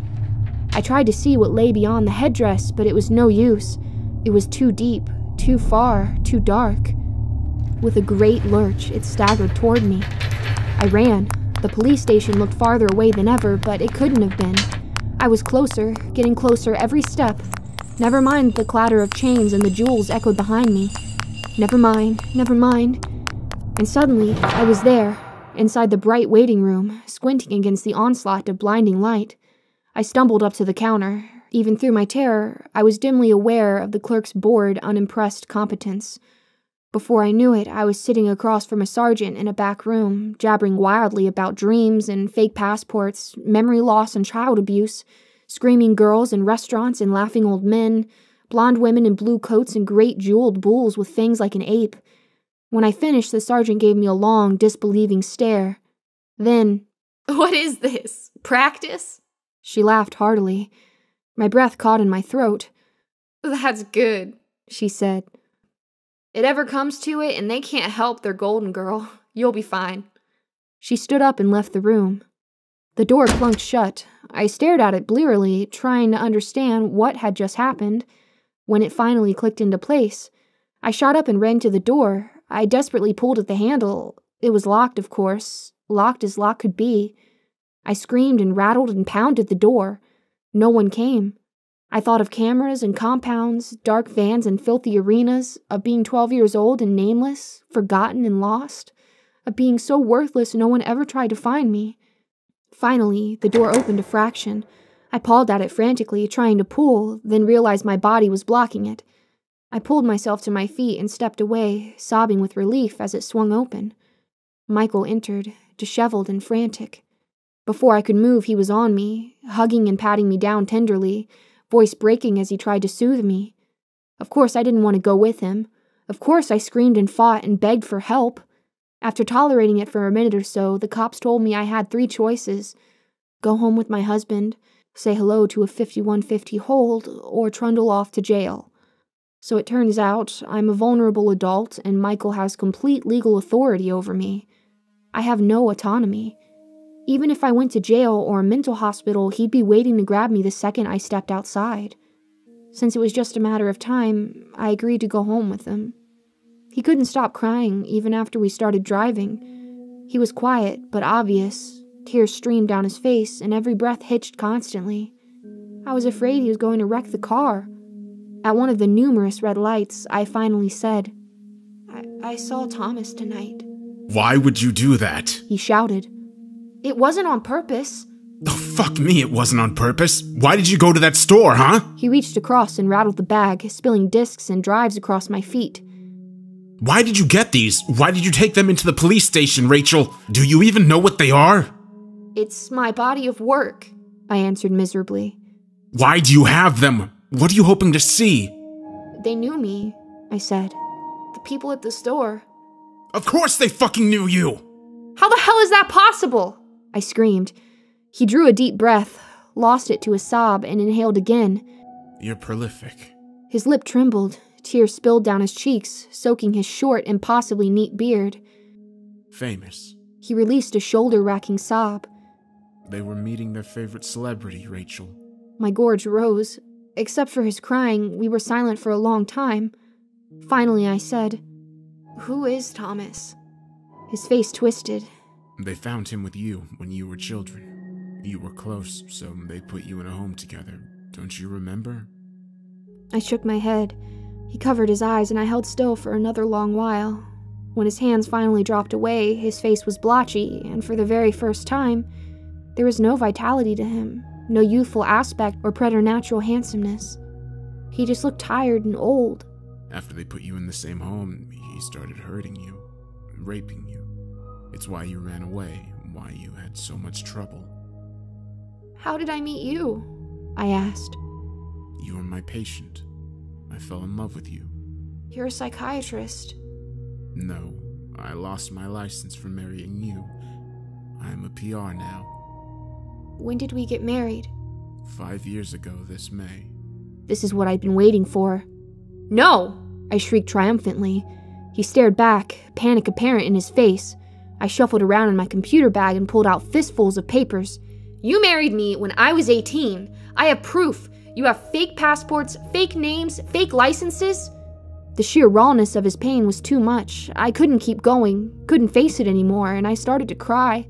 The document slid from my hands and I leaned forward, resting my head against the dashboard. His hand quickly found mine. After a while, once I'd calmed down, he drew me close and hugged me fiercely. Let me see the papers, okay? His tears dampened my hair.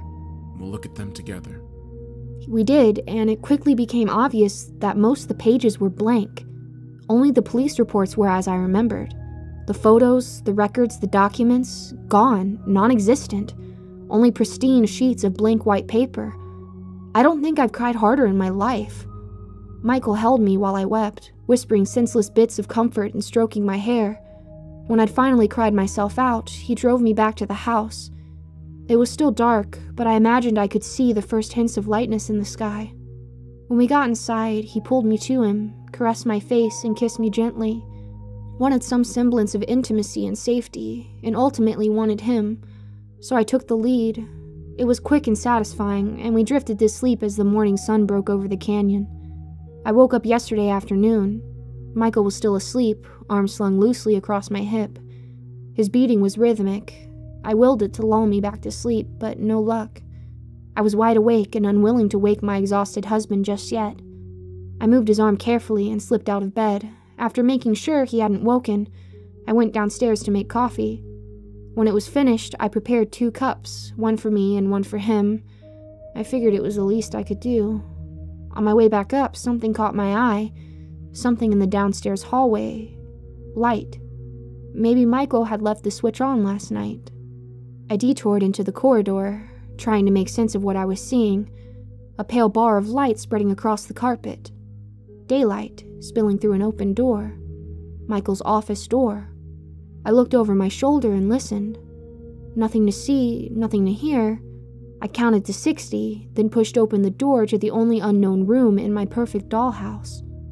It is a big room, an enormous room, a room that seems far too big to fit in the house. It's also beautiful, hardwood floors and a sleek wooden ceiling, with mahogany furniture. In the center of the room are 4 display stands. They are huge, easily long and wide enough to hold a human body. 2 of them are empty. 2 of them are, in fact, displaying bodies. Women's bodies. One looks just like me.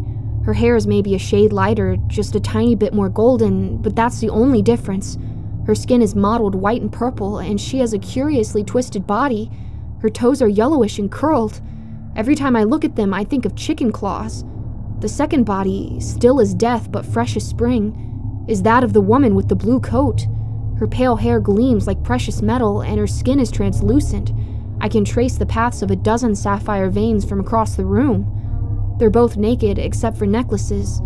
The blonde one is wearing a sapphire necklace I recognized from the photograph that was somehow disappeared. The one of her and Michael in the theater that does not exist. And the one that looks like me, the one who has been dead for a much longer time, is wearing the bull's head pendant. The cup slid from my hands. I was dimly aware of ceramic shattering on the floor. I backed away, reaching blindly for the door. The second I touched the solid wood, I heard his voice. God damn it, Rachel. The words held no venom, only tiredness and a hint of sorrow. I slammed the door in his face and locked it. Handle, deadbolt, padlock. There are 3 on the outside, 3 within. It has created quite the standoff. When you're able to talk, He said clearly, voice only slightly muffled. I'll be in the kitchen. After that, silence. I wondered if he'd left. Then, Please, don't be afraid. I heard the tears in his voice, the abject misery. It was almost enough to make me melt. The floor creaked as he stepped away, and sure enough, I heard kitchen noises. Cabinet doors and running water, the clink of silverware, and the distinctive hiss of the frying pan. In spite of everything, the scent of the food made my mouth water. Even now, the 2 corpses laid out 10 feet away, notwithstanding, the memory makes my stomach rumble. I've been in here for hours, all night. I'm hungry and thirsty and tired, and my bladder is killing me. There's a computer in here, but it's useless. I don't have anyone to email, no Facebook profile to update. I created an email to send a message to the sheriff's office, but I haven't heard anything. It's probably for the best. All I can think of is the laughing sergeant from last night, basically telling me, bravo. I tried to look myself up online, but found nothing. I made a Facebook account and started adding random people. Most rejected the request. A few accepted, but they're disappearing from my profile as quickly as I can add them. I don't know why. I got an angry message just now bitching me out for deleting them. All my pleas for help keep disappearing from my wall, too. I don't know what's happening. There's no cell phone in here, certainly no landline. The window faces the canyon, the wide open canyon where our closest neighbor is over a mile away. I've been watching the bodies. I'm afraid. I think my doppelganger is moving. Not by much, twitches and little shifts here and there. But the twitches and little shifts are things livid corpses should not be doing. You know, I really wish I'd gone to jail when I had the chance. It's 7:15. I've been in here since Saturday afternoon. The dead girls are moving. He's on the other side of the door, begging me to come out. I'm so tired. Whatever he does won't be worse than what's already happened. I'm going to unlock the door.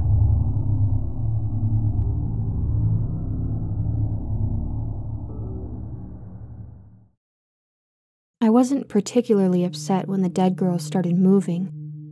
It was probably due to my dehydration, hunger, and exhaustion rather than bravery, but nevertheless, their twitches and jerks weren't enough to chase me out of my husband's office.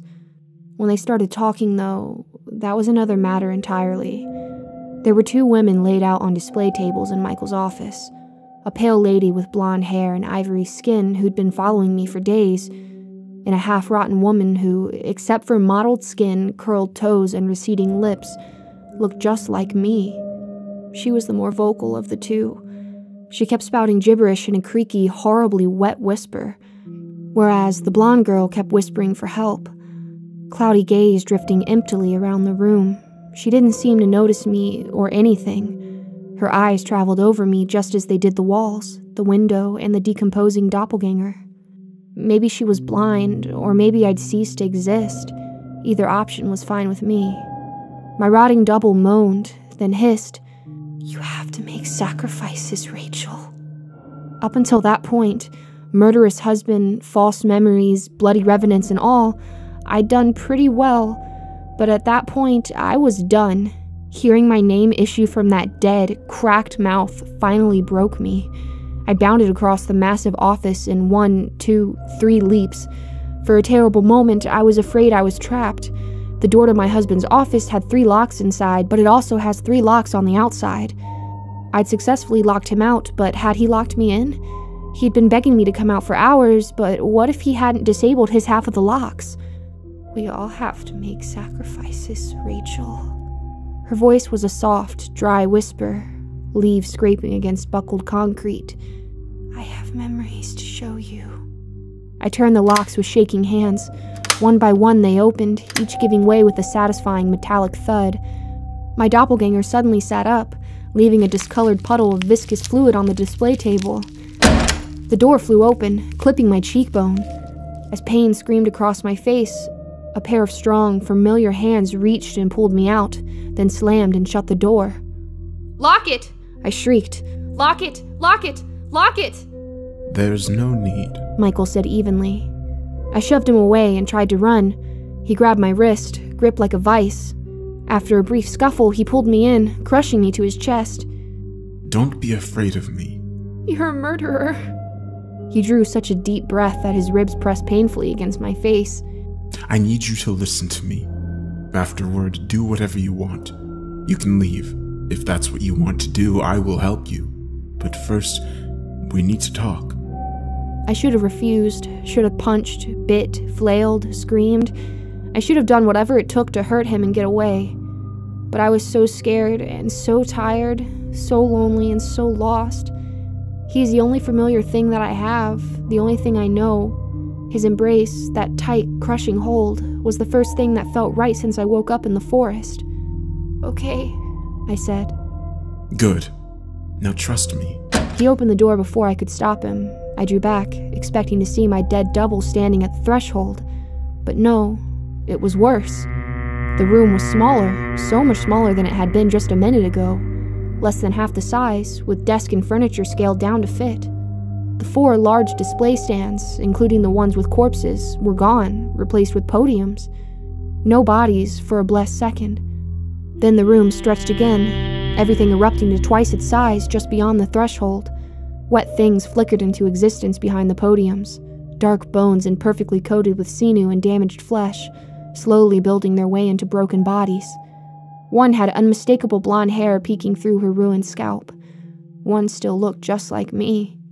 A kind of wet, labored thumping caught my attention. It came from the third podium, which had been an empty table just a moment ago. The thing making the sound was fleshy and small, bloody and dark, pulsating violently as if it were trying to jump away. A heart. A disembodied heart shot through with veins of rot and glistening white worms. It flailed, squirting strings of pus and coagulated blood with each irregular beat.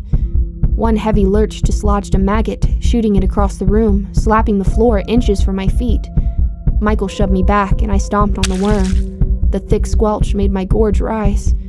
"What is this?" I asked.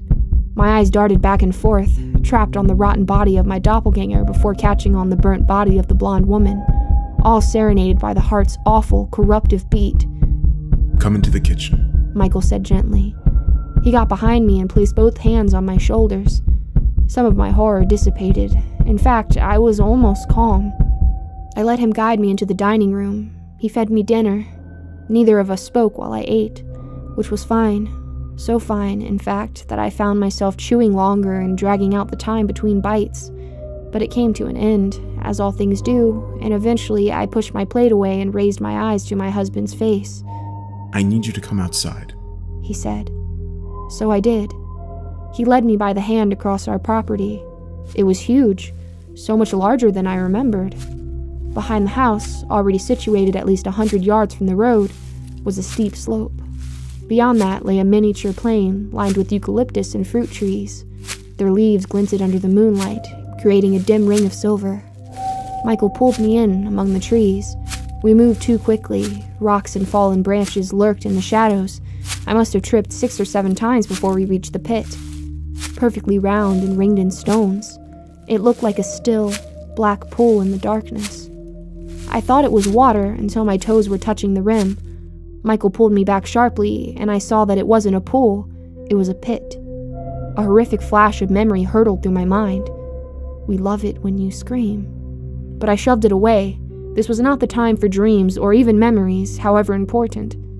"What is it?" I asked. "A gate, I suppose." I turned around to look at him, to search his face for something, for anything. His eyes were terribly bright in the dark, heterochromatic, one green and one blue, eyes I usually found intoxicating, but tonight only seemed very wrong. To what? "Shall I tell you what you told me many years ago?" If it's relevant. He gave me a small smile, then recited as if by heart. "Beyond the empire we do not see lies a world we cannot imagine." His eyes were too intent, too bright, the eyes of a fanatic. I looked away from him and at the pit instead, and immediately regretted it. No longer serene, the pit gaped, a wound bleeding even more shadows into the night. "The world we can't imagine is coveted by the people who own us." None of this was familiar, not a word. Was it another lie or another delusion? Even though they want it, they don't understand what they can do with it. They're too mired in their own wealth and fleeting power. They are so small-minded, so obsessed and assured of their place that they ignore the entire apple tree for the spoiled fruit on the ground. They understand only the tide pool, with no concern for the ocean beyond it. Wait, that was familiar. The image of tidal pools, black tide pools under a green sky, sea foam fired to bloody copper by a red sun. They think everything is for them. The only interest they have in this world, this vast, incomprehensible ocean, is in using it, manipulating it to solidify their power and money here. They think they can control the ocean. They think they can force the sea to fill their tide pool to the brim, and send it away when they're done with it. The black ocean roiled, jagged peaks of black, glistening flesh crested over the waves, then rose and rose and rose until it blacked out the sky and blotted out the sun.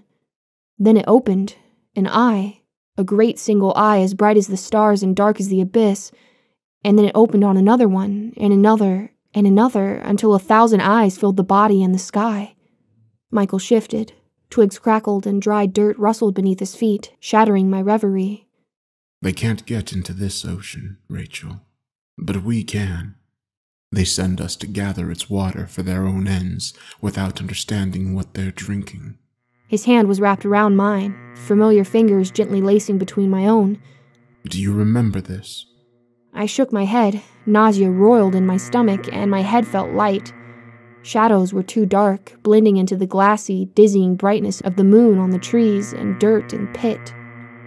But you feel it, and that's enough. I'm going to show you what you showed me many years ago. He wrapped an arm around my waist, fingertips pressing into my stomach, holding tight. I couldn't move if I'd wanted to. He moved toward the pit, forcing me along with him. The blinding moonlight and consuming shadows mesmerized me. I felt like I had a fever, that the trees and ground and moon would break their bounds and spill out, bleeding together and creating something new, something I could not and never would understand. Michael stepped off the rim of the pit, and before I knew what had happened, we were falling. Falling. And then I was standing, instinctively digging my heels into wet ground as gales of wind pummeled the earth, driving up cyclones of sand and shells that stung my face and bit my hands. A wild, unearthly sky swirled with ethereal green and deep pearlescent blue, stretching to a bank of hideous brown storm clouds on the far horizon. Beneath it lay a vast ocean. At first glance, black, but in truth too rich with color to comprehend. Blazing silver and rich ruby red, sapphire and emerald and white and gold, all deepened by colors I couldn't name or even compare to the ones I knew. Something beyond fear, beyond panic or terror or horror, suffused me. It was almost paralytic, but not quite. My mind was too shallow, too nascent, too unformed to fully understand, and thus, unable to fully react, I was just an ant witnessing the explosion of an atomic bomb. Out of the incomprehensible distance, something between the storms and the shore, were figures, great, unnatural wreaths of shadow flailing and roiling in the waves. I couldn't look at them for long. I tried, but physically couldn't. No matter how I focused, my head would turn, or my eyes would look up to the sky or down at the sand. My body knew what my mind refused to accept. Whatever they were, I was not capable of seeing them.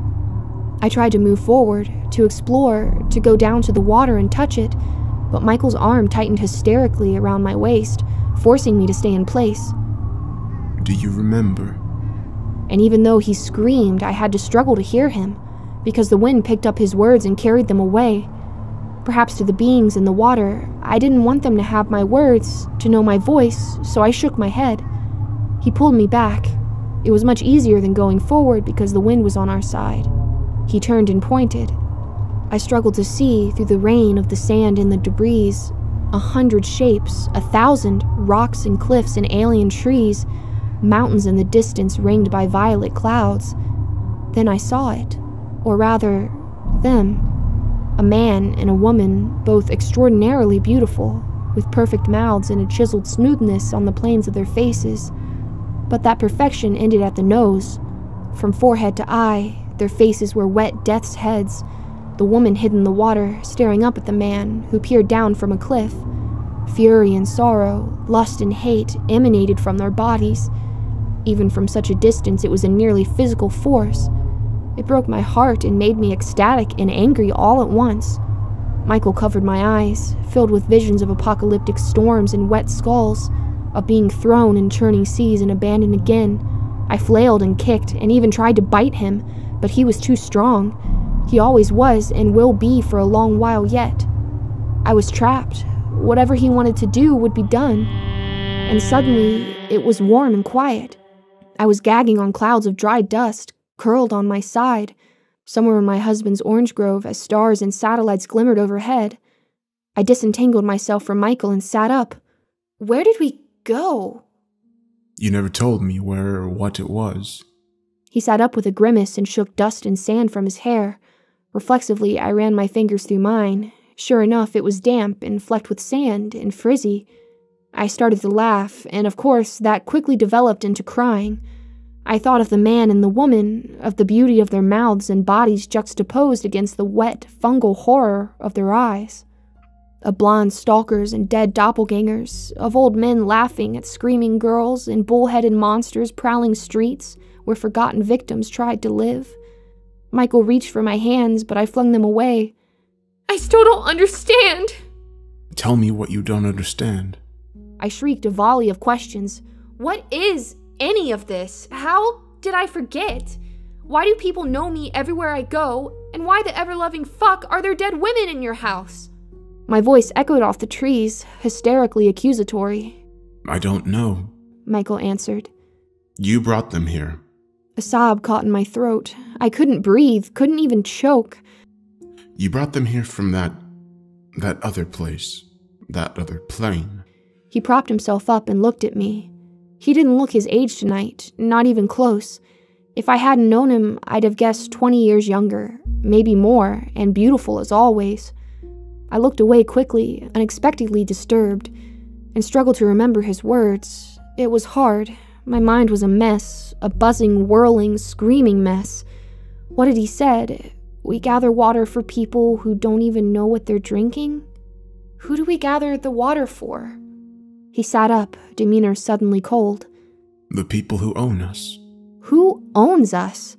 This is not something I will tell you tonight. His voice was suddenly so thick, so much so it was unfamiliar. Between it and the distance in his body language, he might have been a stranger. Come. He stood up, brushed himself off, and extended a hand to me. I stared up at him uncertainly, then took it. He hauled me to my feet and led me back to the house. The clock in the living room said it was 3:42 in the morning. We'd set out at 8:30 in the evening. We reached the pit within 10 minutes. The foray into that other place couldn't have been more than a minute or two, but here we are, 7 hours later. Michael readied for bed wordlessly. I tried to follow his lead, but I had one more question. One I was sure he had the answer to. I had a dream the other night, I said. And? He was scrubbing his face, rinsing the sand from his skin and beard and hair. Actually, I think it was a memory. Anything regarding our experience this evening? I don't know. In it, I was a child, in a pit, like an arena with other children. You were in a mansion, or maybe a palace.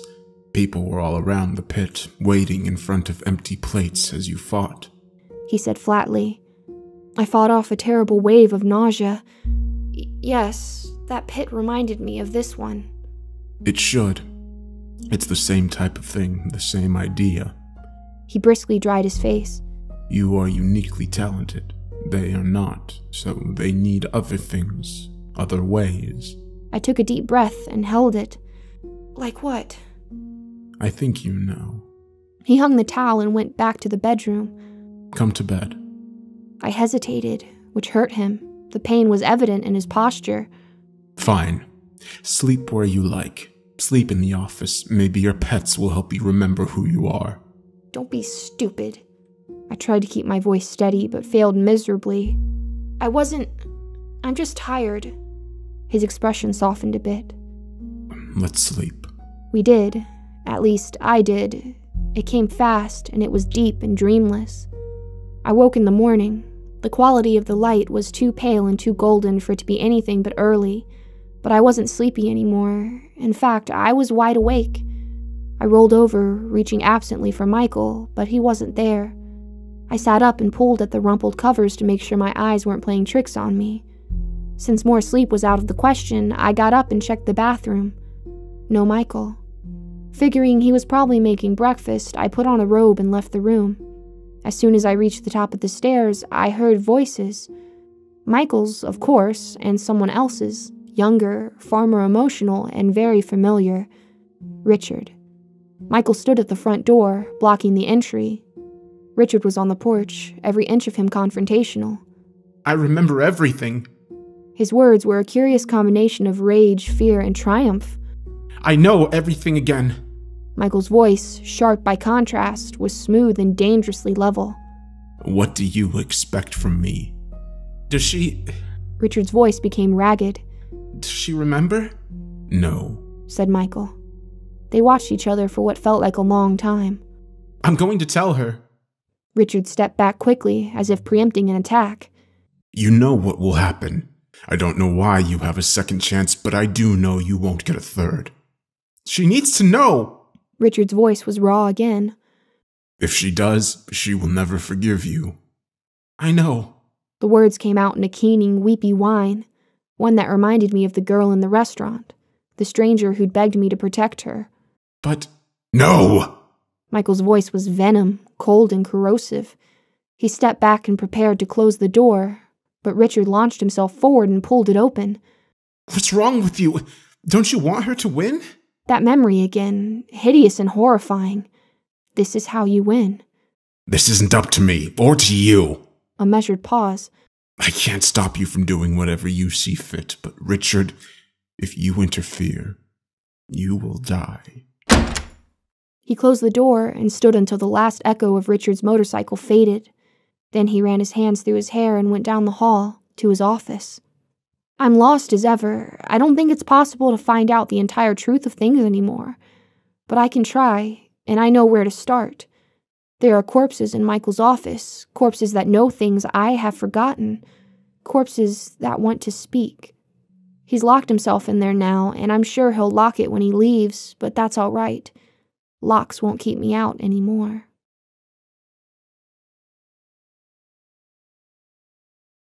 Last night, I dreamed of hearts and rot, of men in mirrored wolf's masks, of fat maggots squirming toward the yawning pit filled with roiling water, and of golden people eating bloody meat off jeweled plates as children screamed. I woke with a start. A cool, familiar hand covered my forehead. What are your dreams about? Michael asked quietly. Dead sisters, I answered without hesitation, barely understanding what I was saying. And brothers. He soothed me back to sleep, into another nightmare I still don't remember. I only remember waking up at 9:13 in the morning, soaked with sweat, hair so damp it looked like I'd just showered, or maybe taken a swim in the ocean. Michael, of course, was gone. A handwritten note was folded on his pillow that said, I was called to work, I had to go, I'll be back as soon as I can. I reread it, wondering why he didn't just leave a text message. Then I realized I didn't have a phone. On the heels of that galloped another realization. I don't remember going to bed. I remembered standing at the top of the stairs, eavesdropping as Michael and Richard exchanged threats. After that, I only remember Michael gently whispering me awake in the dark. And then it was suddenly morning, and there I was, alone again with nothing but my fractured memories and a mind I couldn't trust. I was afraid. But why? This was good. Hell, this was great. With Michael gone, I could break into his office, leave the house, maybe even find Richard. I couldn't do any of these things if Michael was here. Talk about luck. So why did I hesitate? I showered and dressed myself, then ate as heartily as I could. I learned already that not eating was the worst thing I could do, especially if I planned to leave the house. After eating, I dithered. I checked the entire house, peeked out at the driveway for Michael's car, and briefly panicked when I realized I had no idea what it even looked like. Then I stepped out the back door and scanned the property. There was nothing, which was neither a surprise nor a relief. I went back inside, ignoring a pang as the dry heat gave way to air-conditioned sterility. As soon as the back door clicked shut, the knocking started. Slow and desperate, as if each thud took the very last of a dying person's strength. It echoed down the hall from Michael's office. Somehow, they knew he was gone, and they knew I was awake. Timidly, I tiptoed down the hall and knelt by the door. The heavy wood continued to rattle in its frame, more frantically with every second. I imagined I could see the impact, see the door bulging from the middle in defiance of its physical limitations. I closed my eyes and splayed my hand against the door. The wood gave one last judder and fell still. Without opening my eyes, I asked, "Do you still have memories to show me?" I anticipated the dry hiss of my rotting doppelganger, but what issued forth was worse. Something wet and alive, corrupted, like she'd started to grow back and it had gone terribly, terribly wrong. "What do you want to show me?" You have to open the door. This was a clear, tired voice I recognized, one that inexplicably brought tears to my eyes.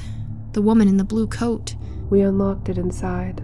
My hand reflexively went to the keypad, which lay beneath 2 padlocks. I can't. But you need to let us out. Her words were shrill and plaintive, and for the first time bore the traces of an accent. "I don't have the code or the keys." "Look down," gurgled my double. I did. Shadows danced in the scant space between the carpet and the door, a sliver no more than half an inch thick. Then fingers emerged. coated in blistered flesh. The crack under the door was too small for them. Blackened curls of skin peeled away from the red skin beneath as it scraped against the wood. I promised to protect you, the woman said sadly. I said I would never hurt you. I don't want to undo everything, but if I'm going to protect you, I have to hurt you this time. I'll only show you what you need to know. Her fingers were hideously bright against the carpet, puffy and oozing foul yellow fluid. Do I have to touch you? I asked, unable to help myself. You do. I closed my eyes again and blindly lay my palms against her burnt fingers. They were too soft and painfully hot to the touch, and then they were merely soft and warm, and then gone. I opened my eyes and found myself staring at a pair of knees. I looked up and it was her. She looked different though. Her hair was long and she no longer wore a blue coat. She also seemed older somehow. She knelt down, took my hands and gave me a kind smile. She wasn't beautiful. Her mouth was thin and long, cheekbones low, features unremarkable, but the warmth in her expression made her beautiful to me. She picked me up and the next thing I knew, I was taller, bigger, and curled on a mattress on a concrete floor. The thin mattress did nothing to mask the dank, bone-numbing chill of the room. Every part of my body hurt. The skin of my face felt raw and swollen. She knelt by my head, gently finger-combing my dirty, sweaty curls. After a while, she stood up and moved on to another mattress. Another numb child curled up in agony. I felt a violent stab of jealousy, but couldn't compel myself to move. Suddenly, I was older again, in a different place and time I recognized. I was following men in mirrored masks down into the pit in the palace. One of 36 filthy children with bony limbs and fevered eyes. Tables lined the pit, as always, set with empty plates that glittered with jewels. I tried to stop the memory, but despite my best efforts, the voice of an insane god screeched down while a man in a wolf mask whispered instructions to me. And then I was attacking the other children, tearing out handfuls of hair and pummeling their faces, jamming fingers into their eyes and smashing their heads against the smooth, round walls of the pit. I thought it was over then, but no. The memory continued into unfamiliar territory. The pit was filled with small, broken bodies I'd made. Only one other child was unscathed, a rangy little boy with dark gold eyes and a dull, matted tangle of black hair. We circled each other wearily. I scanned the arena, trying to plot routes over fallen bodies and slicks of blood. Then someone stepped forward. The man in the wolf mask, the one who'd saved my life, the one who had eyes like Michael's. He picked me up and held me close. Together, we stared down at the black-haired boy, who glanced around painfully, hoping, probably, for someone to pick him up too. Applause rose, vast and deafening like a colossal flock of birds, like waves crashing on a shore in the middle of a storm. I looked up and saw the woman in the blue coat standing at the rim of the pit. I willed her to look at me, but her eyes were fixed on the golden-eyed boy. The wolf man turned and carried me out of the pit. The others followed him in procession, mirror masks flashing white and gold with every step. "You aren't finished," he whispered. "No matter what they do to you, you can't scream or he will win." I knew instinctively who he was, the black-haired boy with the caramel eyes, the one the blonde woman loved more than me. "What are they going to do?" I asked. "Things other people have done before, but worse." The procession filed into a kind of antechamber with nothing but a great sunken bath. The wolfman left me there and exited. The procession followed him out, silent and eerie, undulating like a giant snake. Finally, at the very end of the procession came the boy. The blonde woman held him by the hand. Another violent flare of jealousy burnt my insides. She bathed us both. Dirty hair came clean, knots brushed out, mats clipped away, dirt and grime slid off my skin in grungy swirls snaking off into the clean water. Outside the room, noise swelled steadily, music and laughter and breathless swells of excitement, all underscored by a heavy, organic rhythm I couldn't understand. It almost sounded like a heart, a giant heart, each beat thrumming through the marble floors. The woman with the golden hair took her time bathing us. She tried to smile occasionally, but her mouth was thinner than ever and broken somehow, like she was having trouble deciding whether to smile or scream. Sometimes her eyes went flat, like there was nothing in her at all, leaving me with the skin-crawling feeling that an automaton was tending to me. Outside, the laughter grew more savage and the heartbeat sped up. No longer thud, thud, but thud, thud, thud, thud, thud. The woman dried me carefully and in a single deft movement slid a white shift dress over my head. Silky folds fell past my knees with a soft, hushed whisper. She draped an identical one over the black-haired boy. He looked stupid. Maybe the woman made a mistake, or maybe they'd run out of boys' clothes. There'd been a lot more boys than girls in the pit, after all. The woman pulled us both close and held us for a long time. I pressed my ear to her stomach, trying to block out the monstrous heartbeat and the screaming gales of laughter beyond the doors. Are we going to sleep now? The boy asked hopefully. The prospect brought a twinge of relief, but I remembered the wolfman's warning. You aren't finished. No, I said. The woman drew a sharp breath, then gently disentangled herself. She took each of us by the hand and led us to the doors. The boy squirmed slightly. His eyes were enormous, feverish. Are you coming with us? The woman shook her head soundlessly. She stopped at the door, let go of my hand, and rapped 3 times. Outside, the revelry stopped. Eerie silence reigned, broken only by the bone-shaking heart rhythm. The doors swung open, revealing chaos. Dirty plates filled the tables, wet-looking bones littered the floor, while people crowded around the pit. They had the essence of being caught, frozen in the middle of a revelry. They stood and sat and kneeled and lay, twisted around to watch us enter. Most of them wore no clothes. I felt the blood drain from my face. In addition to their masks, a few of them wore round, glistening hats with holes like eyes. I tried to get a better look as the blonde woman guided me through the throng, but couldn't make sense of them. They looked broken and wet, almost bloody. The crowd parted for us, wordless and still. The heavy thud continued, growing more intense as we approached the pit. The floor vibrated under my feet with every step, so intense I was afraid I would lose my footing. We stopped at the rim. I gasped. Down below, where the dirty stone floor had been just an hour ago, was a deep bowl of light, a reverse dome. I saw trees with violet leaves shaking violently in a wind I couldn't feel or hear.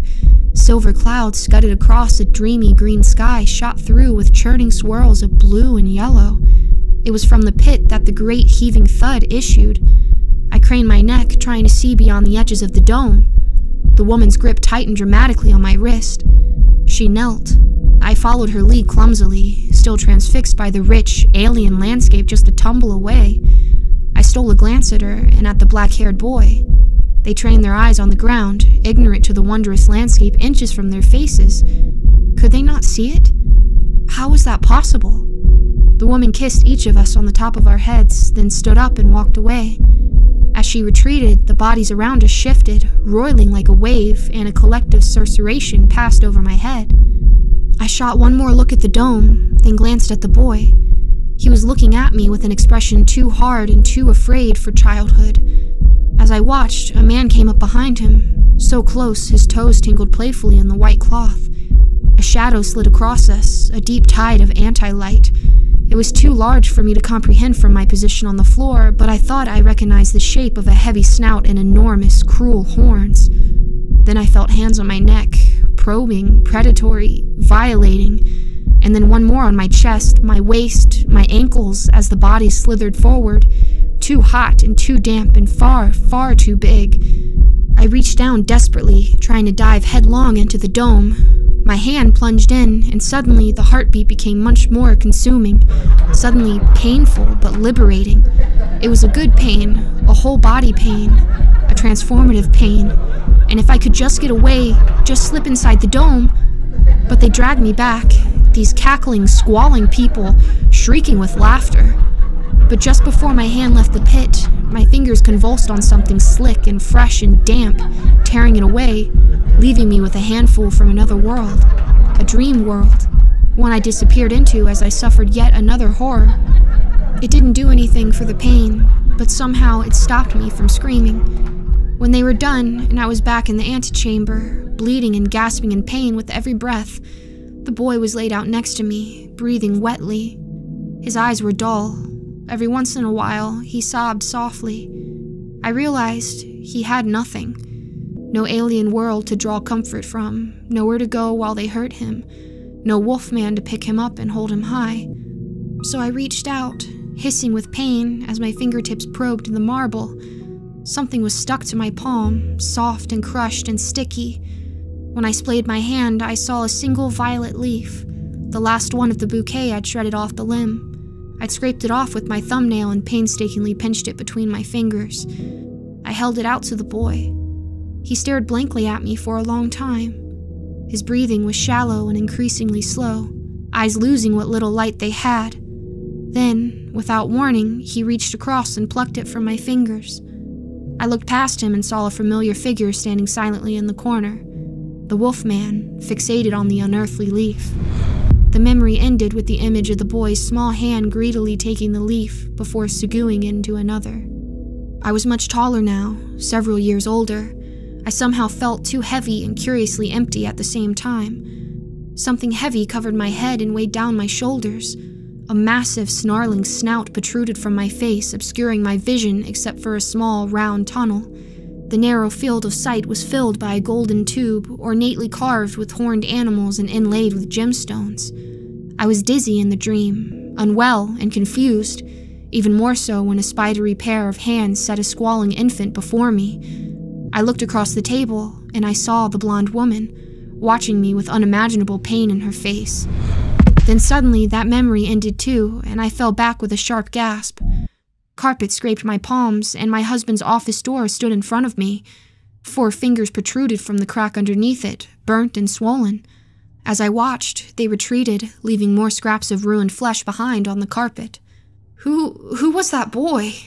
I realized I was shaking, painful, full-body shudders, almost convulsions. Thomas, she answered. I leaned my head against the door, squeezing my eyes shut. Who are you? Christine. So low, so soft and sad. Who's with you? The girl who looks like me, who is she? My sister. God damn it. Can you open the door? She rattled the knob weakly. Please, Rachel, let us out before the bull comes back for her heart. And sure enough, I heard the thud of that corrupted heart beating away. No longer far away in a castle, no longer buried in a pit, but here, 10 feet away, spraying rot all over the 2 creatures on the other side of the door. Creatures that, if Michael was to be believed, I was responsible for. But could I believe him? Could I actually trust him? I didn't think so, but I also didn't know what else to do. Richard was an unknown quantity. Whatever their disagreement, he and Michael agreed that he was some kind of traitor. Thomas was now a homeless, unstable prostitute who'd hit me rather than speak with me. The women in the room weren't figments of my imagination, nor was that heart. Michael clearly saw it, even going so far as to crush the maggots that crawled out of it. And the pit in my backyard that led down to a wild ocean under the green sky, the same green sky I'd seen in the arena. He'd shown it to me of his own volition. But where else did Michael fit into this? Was he the Wolfman from my memories? He had to be. His eyes were too distinctive and rare. Even though his voice was much, much different, so much softer and younger, he was so familiar, even decades ago. And he'd never answered me when it came to my dead doppelganger or her gentle sister. He'd never told me why he killed her, or even that he had. But you got out before. I saw you. You were in the woods, in the restaurant. You walked with me to the shop. They conversed quietly, Christine's soft whispers mingling with her sister's raspy gurgles. Finally, Christine told me, We've been trapped here since Michael pulled you out of the water. You were in here before he took me there, to the pit in the backyard, the rough mock-up of the arena in the palace. No, we weren't. I squeezed my eyes shut. How did this keep getting worse and worse? Every second it became more horrifying and more absurd. I was in that room with you yesterday. He took me to the water last night. No. The woman who looked like me rasped harshly. He's trapped us here for weeks. Here, Christine said kindly. She wriggled her ruined hands back under the door. let me show you. No, said my doppelganger. It was hard to tell, but she sounded furious, enraged. It isn't enough. No, but it's important. Rachel, promise you'll remember it, even when you learn everything else. I stared down at her blistered, puffy hands, feeling inexpressibly ill. What do you mean by everything else? Christine curled her finger slightly. A blister popped, pus cascaded over her palm. This first. I swallowed hard and touched my fingertips to hers. A brief moment of darkness followed by light flooding past my half-closed lids. It had an eerie quality, a familiar green-gray tinge. Clammy air enveloped me, heavy and cold and wet. Surf crashed along a nearby shore, not quite loud enough to drown out the sound of a man crying. My body jostled weirdly. I tried to move, tried to open my eyes, but I couldn't. All I could see was a silver sky and overhead. The jostling had a rhythm, which I quickly figured out. Footsteps. Someone was carrying me, and that someone was weeping. After several minutes, the man waded into the sea. Flashes of brilliant light, too bright and rich for my eyes to fully register, flickered at the edges of my vision. My hands and feet were soon submerged. Wet tendrils of hair clung to my face. It itched terribly, and I was so cold. It went beyond feeling like I would ever be warm again. I couldn't remember what it meant to be warm in the first place. Water lapped across me, and then quickly covered me. The weeping man brushed wet hair away from my face and leaned over, resting his forehead against mine. His hands trailed down my face and bare shoulders, gently stroking my skin. I felt the pressure from his touch, but nothing else. I tried to speak, but couldn't move my tongue or mouth. When he drew back, I realized it was Michael. I could barely see through the slit in my eyelids. His face was puffy with tears and badly bruised.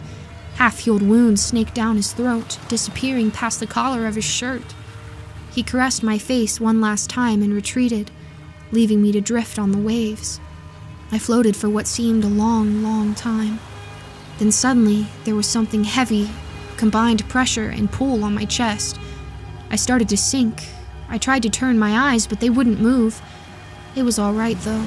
As I watched, something rose my chest, filling my vision. The blonde woman, Christine, covered in horrific burns and staring down at me with frantic worry. She slid into the water and started pulling me toward the shore. Water lapped around my face and filled my ears, deafening me to everything but the deep vibrations of the water. After a moment, there came more pressure, heavy and crushing, pushing me under the waves. Water filled my mouth and I choked. I could move again. I immediately flailed, kicking Christine and propelling myself as a second body crawled out of my chest. The tide pulled me away from the shore, carrying me toward the horizon. Michael's frantic screams carried over the water, but already sounded distant. Christine swam after me. I wondered how badly her burns hurt, submerged in the seawater. Then I wondered why I was running away from her, because she had never hurt me. She'd only helped me, up to the end of her life when some part of me had done something unforgivable. My consciousness glanced across the memory, but ricocheted away, unable to dwell on it and unwilling to remember. Far away, Michael continued to scream. Seawater splashed against my face, making it hard to see, but I caught a glimpse as he rushed back into the water, chasing me even as the tide bore me away. Something circled my wrists, soft and hard at the same time. Cold iron coated in bloated flesh. The smell overwhelmed me, sweetly corrupted and thick as mucus. It pulled me under the waves and away from the open sea, drowning me even as it carried me to shore. At least I couldn't smell it underwater. That alone made dying worth it. I was drowning, dying, almost dead, and then I suddenly felt the sea floor, sand scraping my knees and then my arms and my chest and thighs.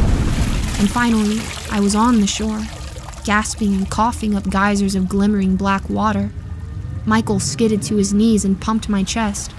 I choked and coughed and tried to scream, but it hurt too badly. Everything from the guts to mouth felt raw, scorched, every drop of water and every hitch of breath in all-consuming agony.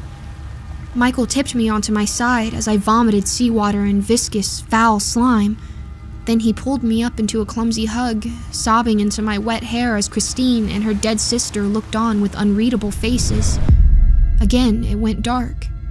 When I opened my eyes, I was back in my hallway, leaning against Michael's office door. Do you see now? Christine asked. We came from the water. Then he brought us back and locked us away.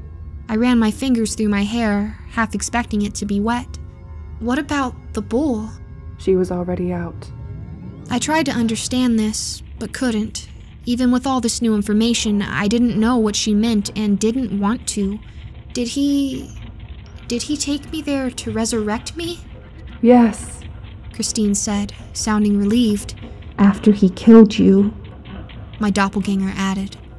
Everything seemed to stop, including my heart. Don't do this to her, Christine moaned.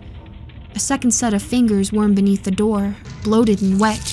Myriad shades of bruised purple and moldy gleam, but flat fish-belly white. Do you want to see? Michael's face filled my mind's eye, broken and battered as he wept over me. Did I want to see? Did I really want to see? Did it matter? Before I could convince myself otherwise, I reached for the dead hand. Dead flesh squelched under my hand, eliciting a bone-deep shudder. Suddenly, I was in a room, round and white, brightly lit, with the same sterile quality of a doctor's office. I was chained to an unassuming tile floor. A pair of polished boots stood before me, and behind that stood 4 standard office chairs that looked both surreal and laughable. Every part of me hurt, but the pain felt distant, like it was barely my own. I looked up and saw Michael's face staring down at me, impervious, emotionless. What? He asked silkily. Are you hoping to accomplish?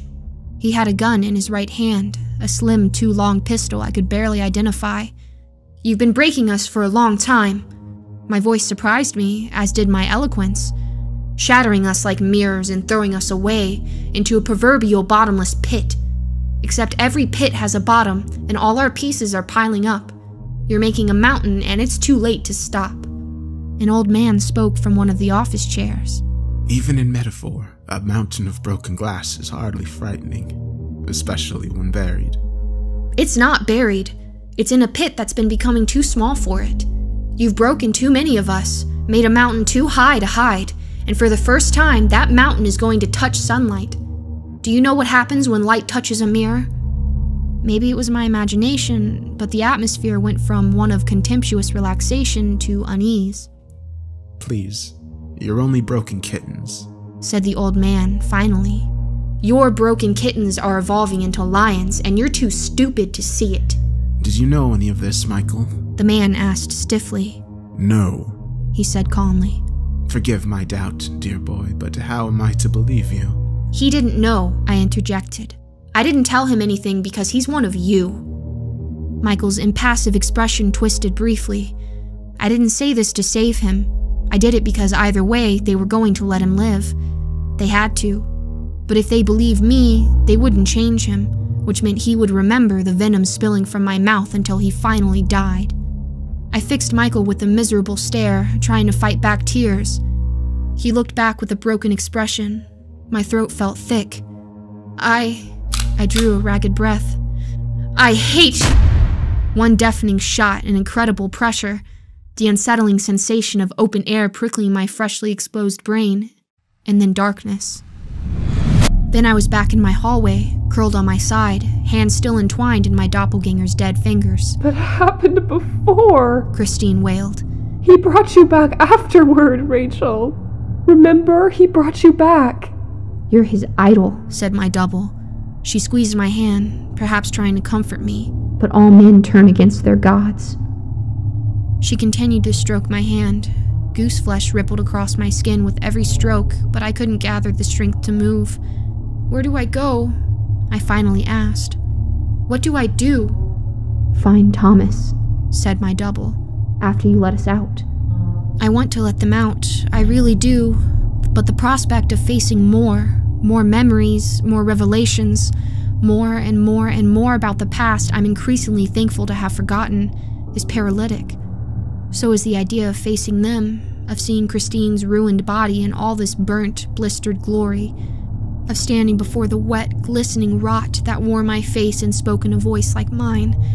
I think I could break down the door if I had to.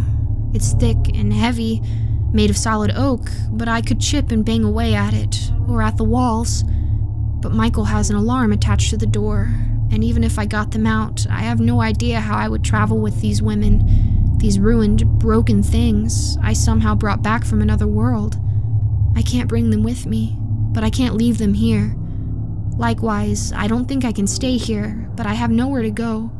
I still have no idea who I am. I don't know what to do. I sat in the hall for a long while, watching shadows overtake the house as the dead women stroked my hands. But it was hard to ignore the blisters on Christine's fingers and the squelchy rot of my doppelgangers. But I felt it was my duty to let them touch me. Somehow, I knew they drew comfort from me. But it finally grew intolerable, so I pulled away and stood up. My doppelganger instantly started screaming, and Christine began to cry. Leaving the hall was almost physically impossible. Each step took monumental effort, and the hall seemed to stretch before me, expanding half a step for each one I took. Upon exiting the hall, however, their voices ceased, and a weight I hadn't even noticed evaporated. Once upstairs, I felt lighter, safer, and clearer. Without them whispering in my ear, I could make plans. Unfortunately, I had nothing with which to make plans. I had no phone or car, and the city was 4 hours away on foot. I just about resigned myself to walking when I heard a car pull into the driveway. I rushed to the window, and sure enough, it was Michael. Even from 2 stories up, his body language telegraphed anger and misery. As I watched, he slammed the car door and stalked to the house. Rachel? Cool and impersonal, painfully sharp. Rachel! I wondered how much he knew, if a security camera had caught me talking to the dead women. Since there was no denying it in any case, I went to the bedroom door. Yes? He came upstairs. Please get ready. We're meeting colleagues. The only hint of emotion in his sentence. For dinner shortly. It was so mundane I wanted to laugh. This was what he was angry about? What? Dinner. He repeated coldly. With colleagues at 8. Get ready. Your colleagues? Last I checked, you have none, so yes? Mine. He rummaged through the closet, then pulled out a red dress and tossed it onto the bed. Wear that. I crossed my arms over my chest, trying to make sense of this new, cold persona. I don't want to go. It isn't up for discussion. What the hell do you— He whirled around with such ferocity I skittered away. His expression was cold and angry, but his eyes were frantic. Despite everything, I was relieved. Whatever was wrong with him had nothing to do with me. Rachel, please get ready. I reached meekly for the dress, looking contrite. He stepped forward and gently circled my wrists with his hands. Calmness overtook me.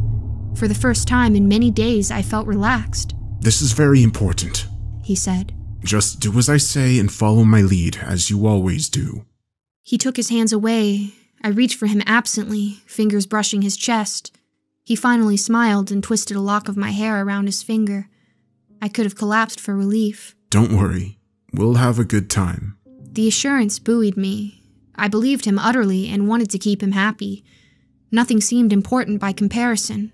Not the dead woman, not my past, not a mysterious alternate universe or my dire suspicions about my husband. I was happy, I was safe, I was in love, and we were going out to dinner. Deep in my bones, I knew this wasn't right, but every time anxiety gained a foothold, I'd look to Michael for reassurance, and he would smile, and I would feel elation and relief in equal measure. The drive to dinner was uneventful. I didn't feel the need to speak. Why bother, when I felt so happy, so beautifully content, and he was clearly preoccupied. Every once in a while, I'd feel a surge of unease. Whenever that discomfort reared its head, Michael reached for my hand, and all was well again. The restaurant was small and intimate, lit with dim golden lamps and candlelight. Vines crawled up the walls. An impeccably dressed woman led us upstairs. As we passed through, several patrons nodded respectfully. Some even craned their necks as we passed. Michael and I took our seats at a cozy table. To my surprise, Richard was there, as well as a woman about Michael's age, 2 middle-aged men who appeared to be twins, and an elderly man with wide, glassy eyes. When Richard saw me, his face broke into a wicked little smile. We meet again. A sense of disquiet reared up, but Michael's hand was suddenly on mine, and buoyant happiness settled over me again. I didn't speak much. There was no point. Richard cracked a few jokes and lavished attention on me, which was mildly uncomfortable but sort of funny to me. Such a young man trying to make a move on me in front of my husband, his boss no less. The woman and the twins largely ignored Richard and made polite conversation. The old man, however, remained silent as we drank and ate. He stared at Richard most of the evening, but occasionally would glance at me. His eyes were wide, wet, and swollen, as if he'd been crying recently. Overwhelming sympathy flooded me. How terrible that this poor man couldn't enjoy such a wonderful dinner. I deliberately offered encouraging smiles and tried several times to engage him in conversation, but failed. It finally occurred to me that he was probably deaf or mute, maybe both. Annoyingly, Richard interrupted me whenever I tried to speak with the old man. He constantly reached for my hands and leaned across the table in a manner that was far too intimate, and thus incredibly troubling. I wanted to address it, wanted to chastise him, but whenever the words rose to my lips, I felt Michael's fingers tracing gentle circles in my palm. Conversation progressed. I paid no attention. I felt too sorry for the old man. He looked vaguely familiar, but I simply couldn't place him. His behavior confused and saddened me. His eyes kept widening and flicking between Richard and I. Finally, I realized Richard was saying my name, and apparently had been for a long while. Rachel, he repeated. Rachel! I frowned, then smiled quizzically. I'm sorry, I missed that. I want to show you the view from the top. They have a balcony here, and the view is truly phenomenal. He looked quite beautiful in the dim light, almost angelic, but I didn't want to go with him. I wanted to stay with Michael and the sad old man. I looked at my husband, intending to voice my reluctance, but he squeezed my hand and gently said, Go on, it's lovely. I didn't like it, but that was that. I stood up. Richard led me to a flight of stairs. Unable to help myself, I glanced back over my shoulder. Michael was staring after us, fixated and unreadable. I gave him a nervous smile that he didn't return. Richard took us up the stairs and down a hall, past the doors in several conference rooms. Cold air washed over me the moment we exited onto the roof. I looked out eagerly, expecting a stunning view, but was disappointed. There was nothing remarkable about it. Richard casually twisted his fingers into mine and pulled me to the edge with a wide, assured smile. The moment our hands touched, my head exploded into a pounding, crippling pain that literally doubled me over. I was vaguely aware that Richard had dropped to his haunches and put his arms around me, but that made it worse. Whenever he touched me, a jagged bolt of pain ripped through my skull. I'm sorry, I whispered. Give me just a second. The moment I pulled away, pain abated. I beelined for the door. At the threshold, I looked back at Richard, who was white-faced and clearly furious. Disconcerted but not yet angry, I hurried inside. Warmth and dim golden light welcomed me. Excitement and anticipation returned. I'd be back with Michael soon, any moment now. And then, suddenly one of the conference room doors opened and a withered hand reached out. I took it reflexively, and in response, it tugged insistently. Without a thought, I obeyed and entered the room. It was the old man. His large, wet eyes looked impossibly bright in the light streaming through the window. Sympathy flooded me again. I wanted nothing more than to punish whoever had hurt him. He tried to speak, but tremors shook him, breaking up his words before they left his mouth. Finally, he said, Rachel. The door opened. I turned guiltily, expecting Richard, but it was Michael. My face broke into a wide smile, and he reciprocated this time. What are you two doing in here? He asked gently. I think the gentleman here got lost, I confessed. Let's all go back together then. Michael returned us to the table. Giddy contentment subsumed me again. The rest of the meal passed in a happy golden blur. The only sour note was Richard. He watched me hungrily, the entire time with an expression I hated. I ignored him, instead lavishing attention on Michael and the old man. Toward the end, the old man smiled and reached for my hand. I took his eagerly. His fingers instantly twisted. I tried to let go, but he squeezed back insistently. His fingers wriggled again, then clumsily deposited a slip of paper into my palm. Michael suddenly spoke. Richard, can you come with me for a moment? I have paperwork for you. I don't know that it'll wait till Monday. Richard gave me one more burning look, then exited with Michael. The old man tapped my hand urgently. Of course, I remembered, the paper. I gave him a genial smile, then opened my palm. It was a note that said, "I'm sorry, I will forget, but please help me again." Below was a phone number alongside the words, "Call for John." It was sad but so sweet. He must have dementia. Even so, looking at the note caused an odd, urgent twinge, a compulsion. I excused myself and went to the restroom, where I promptly slid the note into my bra. On my way back, Richard sidled up beside me, and before I could stop him, gently pressed me back against the wall. "We're going to see each other soon," he said. "Permanently, I hope."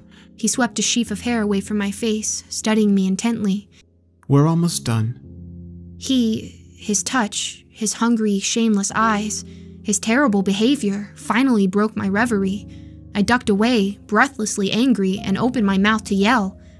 But then there were hands on my shoulder, strong and familiar, and a sense of calm washed over me again. "Are you all right?" Michael asked quietly. "I want to go," I said. "Then we will." Michael excused us graciously, with smiles and handshakes and apologies all around, including to the old man. Even in my strange, dreamy state, the terror on the old man's face made me incredibly sad. Only when we were on our way home did the utter bizarreness of the evening hit me. What was wrong with Richard? Michael absently reached for my hand. "No," I withdrew. "Don't do that." Why was he acting that way? Against my will, I felt my mood leveling, felt that deceptive happiness overtake me. "Shh," Michael soothed.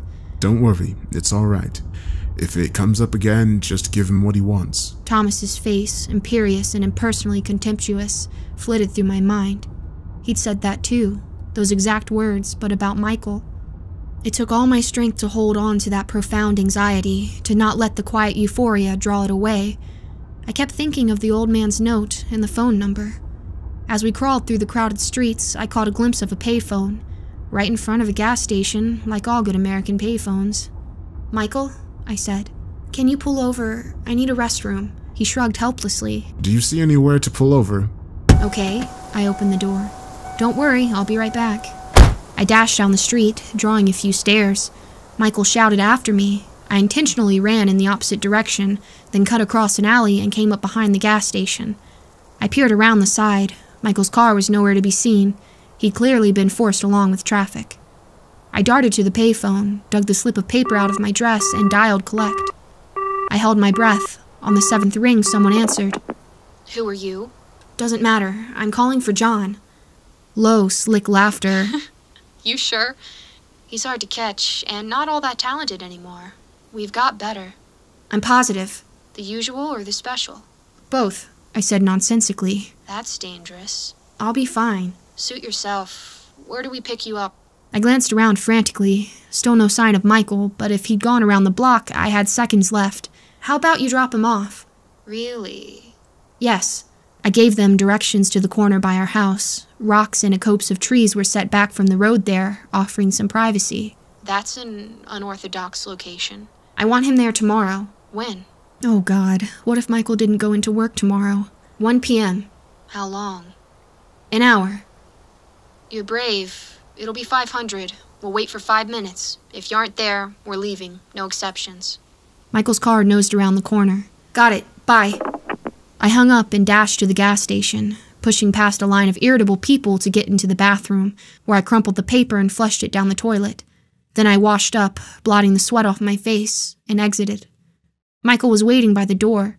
He grabbed me by the wrist and dragged me out. "What are you doing?" he demanded. "You ran into traffic. How stupid can you be?" I tried to answer, but it all overwhelmed me. Fear, confusion, revulsion, anxiety, and I burst into tears. Seized with a stroke of inspiration, I said, "It's Richard. I couldn't. It felt wrong, and you just told me to give him what he—" Michael's face softened, and he drew me close. "That isn't what I meant. I'm sorry. It was a poor choice of words." He kissed my forehead. "Let's go home." We got home and went to bed, but I didn't sleep. In the morning, he went to work. I pulled the remaining cash from my computer bag and sat down to wait. At 12:15, I walked to the rendezvous point. I arrived early, so I went to sit on the boulders and the trees and waited while the wind rattled the leaves and kicked up dust. A few minutes later, a nondescript car pulled onto the median. I stood and went to meet it. The back door opened and Thomas tumbled out, blinking in the bright light. He had a dreamy smile that evaporated when he saw me. He tried to climb back inside, but the driver got out, grabbed him, and dragged him to me. Thomas watched me with wide, hopeless eyes as I handed the driver his money. I pointed to the trees. "Take him there." Thomas heaved a sob as he was marched over. I followed behind, feeling inexpressibly guilty. 1 hour, they told me, and left. Thomas watched them go, trembling and clearly aching to run after them. Once they were no longer in sight, I held my arms out in a conciliatory gesture. Thomas reared back, tears flooding his eyes. "Calm down. I don't want to hurt you. It's Rachel. I know you remember me. I'm Rachel."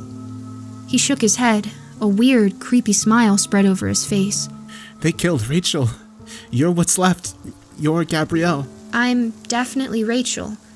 They killed me, then Michael took me to the sea." Thomas finally stilled. "Do you know what that means?" He brought you back, he said slowly. I shrugged nervously. "I guess. I don't remember much of anything, Thomas." He nodded. That's the sea. Yes, that's what happens. His face twisted and tears spilled down his face. That's why you forgot to save me. He turned to look at me. His face was thin and haggard, fine bone structure nearly obliterated by pain and abuse and endless sun. But his eyes were the same, bright golden caramel, arresting as the day I first met him.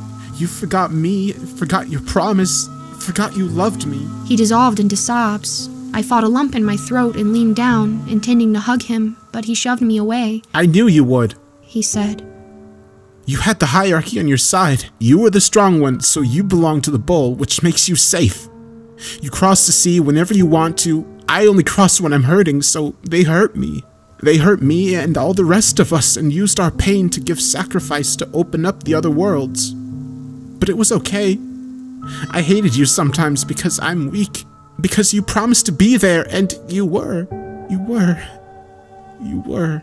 His face darkened and clouded, hatred mingling with the suffering. Until him, the Bluebeard. Why do you call him that? I asked sharply, but he'd already devolved into another rant. It's because of him. You didn't know any better. It's okay, I understand. You couldn't help it, but it's his fault. He broke you down. He made Gabrielle, made you into the bull. He hates me. He made you believe what he wants you to believe, made you see what he wants you to see, because all the world's a stage. Shivers rolled down my spine, convulsive and almost painful. Why do you call him that? Why are you calling him a Bluebeard? Thomas looked at me strangely. Not Bluebeard, Rachel. Bluebird. He's a bluebird. They control our minds. Don't you remember? He looked away, distant and dreamy and so obviously frightened. Did you protect Richard? What about Richard? His face contorted into a rictus of panic defeat. Oh no. He moaned. Oh no. Thomas, look at me. Just look at me. What about Rich? Don't ask about him anymore. This is all his fault. Okay, I'm sorry. I have one more question though, and then you can go back. He kept shaking his head. Did you report me as missing? Yes, I was worried. You were gone, and so was the baby. He looked up at me, golden eyes swollen and shimmering with tears. What happened to the baby? What baby? His earnest hope dissipated before my eyes, leaving brokenness in its wake. Panic surged through me. Thomas, what baby? He began to wail. The driver ran over, breaking through the trees, and gave me a terrible look. Half like I was a slug, half like I was a god. They shuffled over and set their hands on Thomas's heaving shoulders. I'm sorry, ma'am. He's just not up for you anymore. Can't keep up. We'd have told you if we'd known it was you. Here. They fished through their pockets and pulled out $200 bills. Partial refund. I recoiled. No, just give it to him. Thomas shook his head. We all make sacrifices, Rachel. Remember, we all make sacrifices. Wait, Thomas. I took the bill and scribbled my address on it. Here, if you ever need anything. He swatted the bill away and started screaming as the driver chuckled to themselves. No, I know where they took you. They aren't taking me too. You can't make me. You can't fucking make me. The driver wrapped both arms around Thomas's narrow chest and hauled him away. I stood numbly. The door slammed, cutting off Thomas's shrieks, and the car started to rumble away. After a while, I walked home. When I got inside, a calm, silky voice said, Visiting prostitutes now, are we? I screamed and whirled around. Michael sat on the sofa, waiting for me. I grabbed the doorknob, but he said, Don't leave. I won't. I whispered. Michael regarded me for a long while, almost impossibly still. He isn't the man you remember. Nothing is what I remember. He watched me carefully, eyes glittering strangely. They looked green this afternoon, perfectly green, no trace of blue in either eye. How did you know? How did I know what? Rage reared up, but it was swiftly overtaken by hopeless guilt. That I went to see him. I know everything, Rachel. How? He didn't respond right away. The longer he stared, the weaker I felt, physically and emotionally, and tired. So tired. My knees were rubbery, the muscles in my thighs incredibly sore. The couch looked soft and inviting, but he was sitting on it. Still, if I sat, I'd be able to rest, to gather my thoughts. But he's there.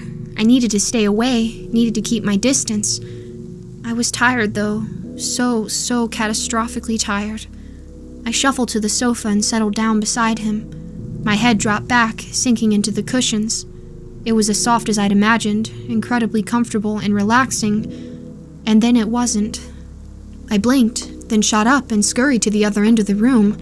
I must have crossed some invisible threshold because the dead women suddenly started moaning from the office. Get away from there. Michael beckoned tiredly. They wake up when you get too close. I don't give a shit about them. What did you do to me? That's what you did to me when Richard was... My voice caught in my throat. I felt like I was being strangled. What are you? Emotion flickered across his otherwise inscrutable expression, too quickly for me to identify. I'm a bluebird. I waited, afraid to speak. If I said the wrong thing, surely he'd cloud my mind up again. So I waited, even though it was hard. The flatness in his face frightened me, along with the preternatural shine in his eyes. It was too much, and I finally gave in. What does that mean? It means I can influence your thoughts and actions. God help me. I laughed. He watched patiently, with the lazy, relaxed concentration of a cat. When I finished, he said, I can make you see things that aren't there and not see things that are. And I can make you hurt, or I can make you happy. If necessary, and with a great deal of effort, I can make you move even if you resist. That's why we are paired. I set the stage and you perform. The voices of Thomas and my doppelganger are merged. All the world's a stage. You only see what he wants you to see.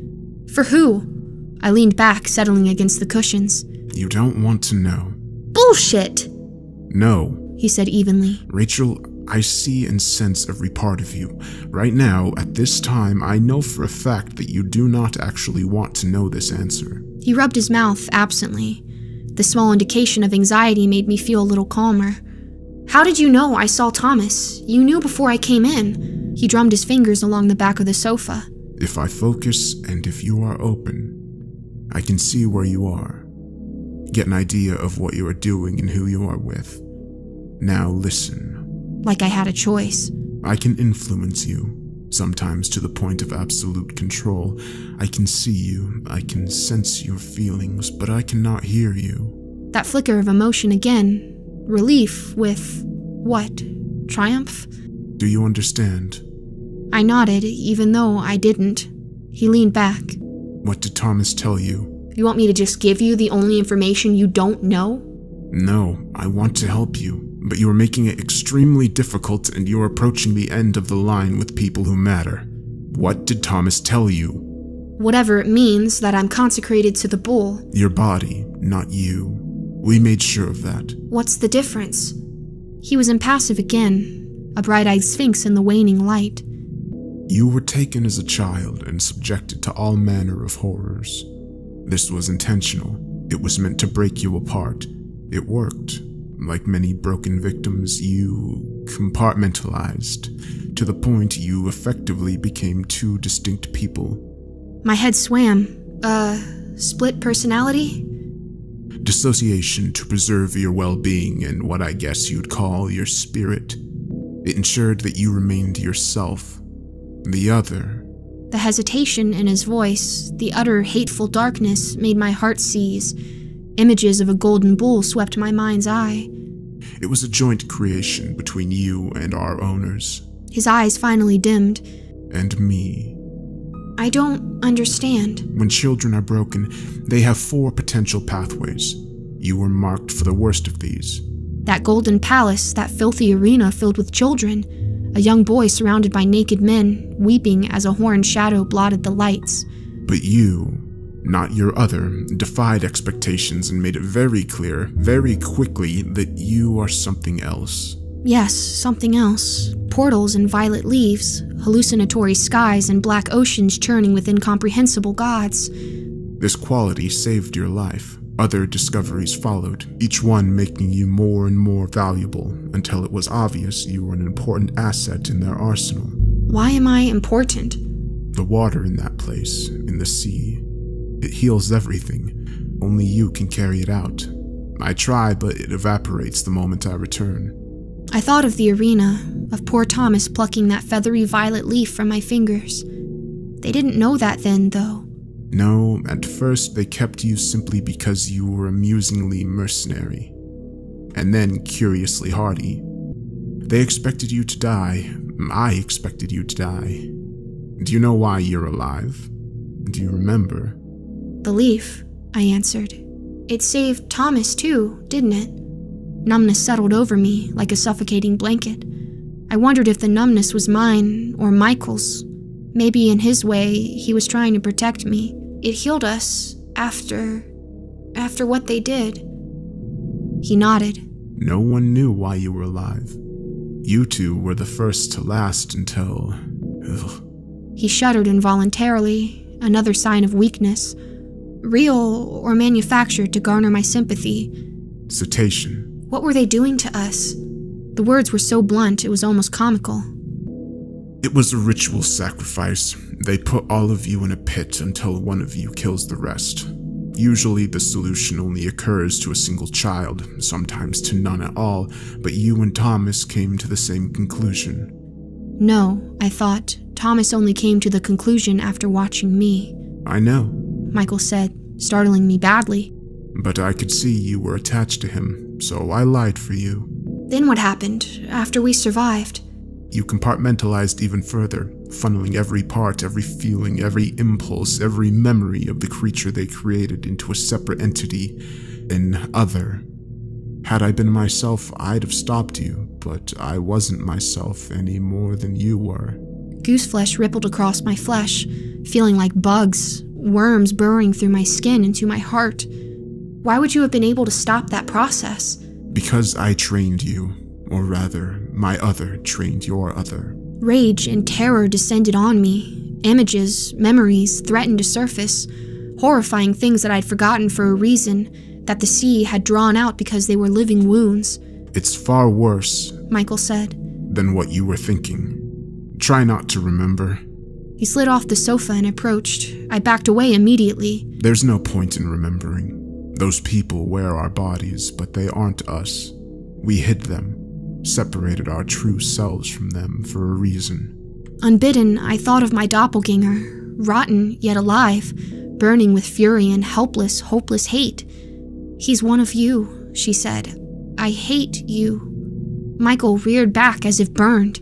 All composure broke, leaving him trembling and teary-eyed. Fresh bruises I hadn't noticed snaked up from his collar. With a miserable burst of clarity, I realized his composure hadn't broken. He didn't have any composure at all. He'd been manipulating my senses, making me perceive an assured serenity that didn't exist. In spite of everything, that broke my heart. I took you to the sea as soon as I could. His voice trembled. They wouldn't let me take you immediately, but they thought the bull would... His shoulders heaved, and he drew a deep breath. I convinced them otherwise. I don't know how. I think they were simply desperate. For centuries, they've been doing what it is they do, and in a matter of years, your ways did more for them than millennia of their old ways. So I got my way, and I brought you back. He reached for me. I wanted to give in, wanted to hold him and be held, but I had another question. Thomas said he reported me missing. He asked about my baby. They took the child before I... He broke off, blinking tears away. Nausea rolled over me like a tide, along with the dangerous, suffocating fuzziness. Before you killed me. I sifted through my memories for any hint of an infant, but found nothing. What happened to it? They took it. He repeated. And then? I don't know. How can you not know? I don't... He broke off. It's the way it is, Rachel. It wasn't even our first. I thought back to the paperwork, the records that became blank paper the moment Michael touched me. Strange serrations filled the air, increasingly frantic. Whispers, and they were, I finally realized, coming from me. No. We have to go to the police. Michael, we have to. The police? How did that turn out for you last time? The sergeant's laughing face flickered through my mind. Forget the police, the sheriff, the state, the goddamn feds, fucking Interpol. What do you think we're dealing with, Rachel? Do you really believe this kind of corruption starts at the lowest level? It starts high with people who can pay for complicity and silence. The higher you go, the worse it gets. You lost this battle thousands of years before you were born. Shut up! I screamed. Everyone, everywhere, is not corrupt. You're right, he said. I was so shocked I looked up. Then what's stopping you? What's stopping us? He gave me a dark, almost smug look. There are repercussions for spewing what will sound like utter nonsense to a society specifically conditioned to disbelieve anything that isn't mundane. You'll be branded a lunatic, a pariah, a fool. Then you'll be killed, or you'll be broken down into nothing and left to rot like Thomas. He suddenly surged forward. I retreated again, smacked him into the wall as he smashed both hands down on either side of my head. But it gets even better. Even if someone believes you, even if you bring incontrovertible proof at the exact right time to the exact right people, they have one last defense, Rachel. One last ace in the goddamn hole. I can't wait for you to remember anymore. I don't actually believe you'll allow yourself to remember, which is why we have those... He pointed toward the hallway, to the office where the dead woman lay. Squalling every time you pass. If they don't jog your memory, nothing will. So it's time. He pushed himself off the wall and disappeared into his office. Outside, the sun fell beyond the canyon. Shadows lengthened and the room abruptly darkened. Michael emerged carrying an unmarked jewel case. Sit. He put the disc in it to play and left me alone to watch it. It started with darkness. Flame flickered into being, a candle, then 10, then 100, lighting in a spiraled away, seeming to float on a sea of darkness. It was beautiful, mesmerizing.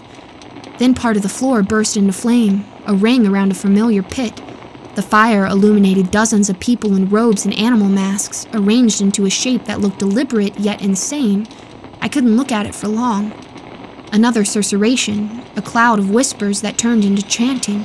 The firelight suddenly flared, reflecting off a massive figure at the back, a golden bull's head, horns tangled with strands of gemstones, standing before an altar. A pillar stood in front of it, topped with a bright torch. A woman approached from the opposite direction, shunting a small body ahead of her. A child, staggering sleepily through the chanting ranks. The bull moved forward. The body was a woman's, naked except for the headdress and the filmy strands of red cloth drifting from her hips. The child continued his trek, wordless and calm. I saw tears on his face and thought of Michael, but not for long. The child stopped at the altar. The bull inclined her head, a mockery of a bow, then removed the headdress and set it reverently on the pillar. The torch filled the bull's mouth and eyes with flames, imbuing the thing with a hideous parody of life. The woman bowed for real this time, then turned and exposed her face. It was me. There's no point in describing what came next. I clapped my hands over my mouth, stifling screams. I felt hands on my shoulder. Don't look, Christine whispered. She stroked my hair. Her fingers were clean and whole, unmarred by burns or blisters. It isn't you. It may not be me, but it is a part of me. I created it. Michael told me as much. I simply excised the rot in my heart and locked it away in a box. It's separate from what I like to think of as me. But it's still me. By the time the video cut to black, I was prostrate on the floor. I lay there for what felt like a long time, aching and trying to make a plan. Finally, Michael came back. When he removed the disc from the player, I stood up unsteadily. "Can I see it?" I asked. Why? I don't know. My voice broke. He gave me an unreadable look, then held it out. When my fingers touched it, I shuddered. Michael turned away, pretending to study the wall. I retreated slowly, trying to mime purposelessness by winding a meandering path toward the door. Then I opened it and bolted out into the night. Crickets sang, a gentle breeze rustled the leaves overhead. It was cooler than I expected, verging on uncomfortable. But it felt profoundly pure, in the way only crisp, cool air can. I decided to take the video to the police. Who cared if I went to prison? I needed to. Hell, I needed to die. And before that happened, I would make all of this stop forever. I'd barely made it to the road when I juddered to a full, involuntary halt. Michael approached, gravel grinding under his feet, until he was literally breathing down my neck. I closed my eyes, expecting and hoping for the worst. But he only snatched the disc from my hand. Then he turned and went back into the house, slamming the door behind him. I sat down and wept for hours, long after the moon had risen and my tears turned the ground to mud. Then I stood up, wincing as my bones creaked and sore muscles flexed, and went into my husband's house.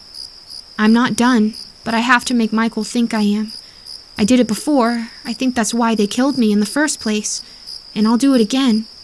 I'm going to save Thomas, too, and I'm going to find him and take him to the sea. And I guess we'll go from there.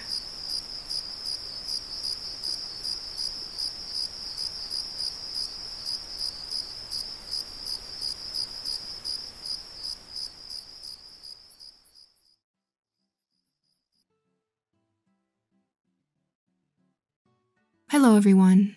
We are finally finished with this super long series, this tie-in to the Phantom Social Worker series. Or, I guess, the Social Worker series is more of a tie-in to this, considering this series actually came out first. So it's not exactly a prequel, although as far as my channel is concerned, it is a prequel since I did the Phantom Social Worker series first. I want to come in here and explain the ending. If you're not sure what just happened, I can shed some light on it for you because I have a pretty good understanding of how this just ended, and I can confidently say that if you have listened to the full Phantom Social Worker series and this series, you should have all the answers you basically are looking for.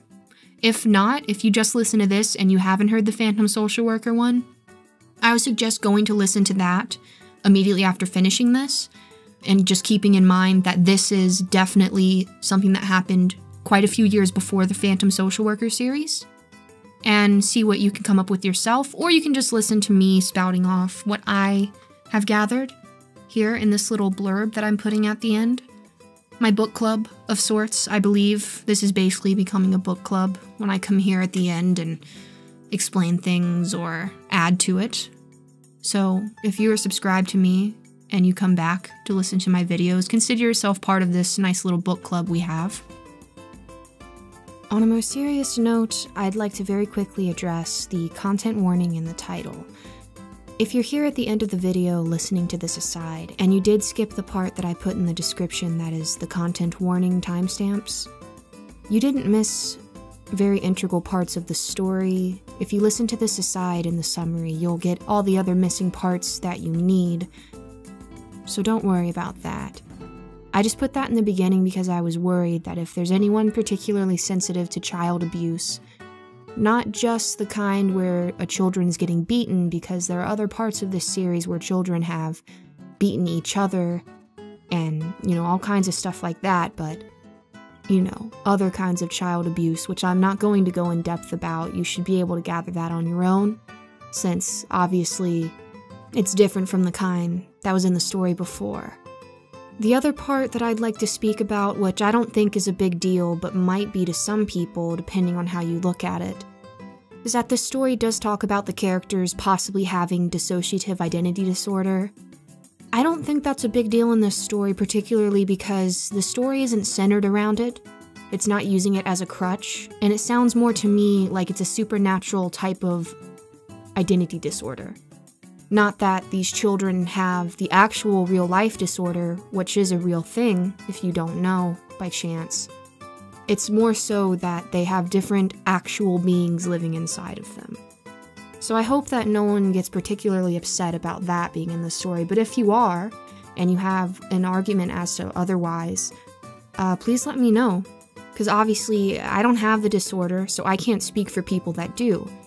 if you stumble across this series and you do have it, I would be very interested to hear what you think. Please let me know. So I want to start here with saying what happened at the end. To do that, let me first make sure that it's abundantly clear the characters we have here. So if you listen to the Phantom Social Worker series, Rachel, the main character of this series, is the crazy lady from the very last part of the Social Worker series that did the main character's makeup and then took her to that weird cult sacrifice that was happening, and she put on the bull costume and then sacrificed a child on the altar in front of all those people. That's who Rachel is. Already red flags going up because she was wearing that bull costume, and here in this series she's haunted by that bull character, but we'll get to that in a minute. Michael, obviously, Michael Alder, the bad guy. Well, actually kind of all these people are bad guys from the Phantom Social Worker series, but Michael, being one of the big bads from the Phantom Social Worker series, is Rachel's husband, we've come to learn. They didn't seem so lovey-dovey in the Phantom Social Worker series, and now it's obvious why. They obviously have a bit of a falling out here, and it seems like they don't come to grips with whatever happened, they stay falling out. Richard is the main character from the Social Worker series' brother. Because if you'll remember, Richard is the name that he was given after he was taken as a child. And it's become pretty clear that when he was taken as a child, pretty much the same thing happened to him as happened to Rachel.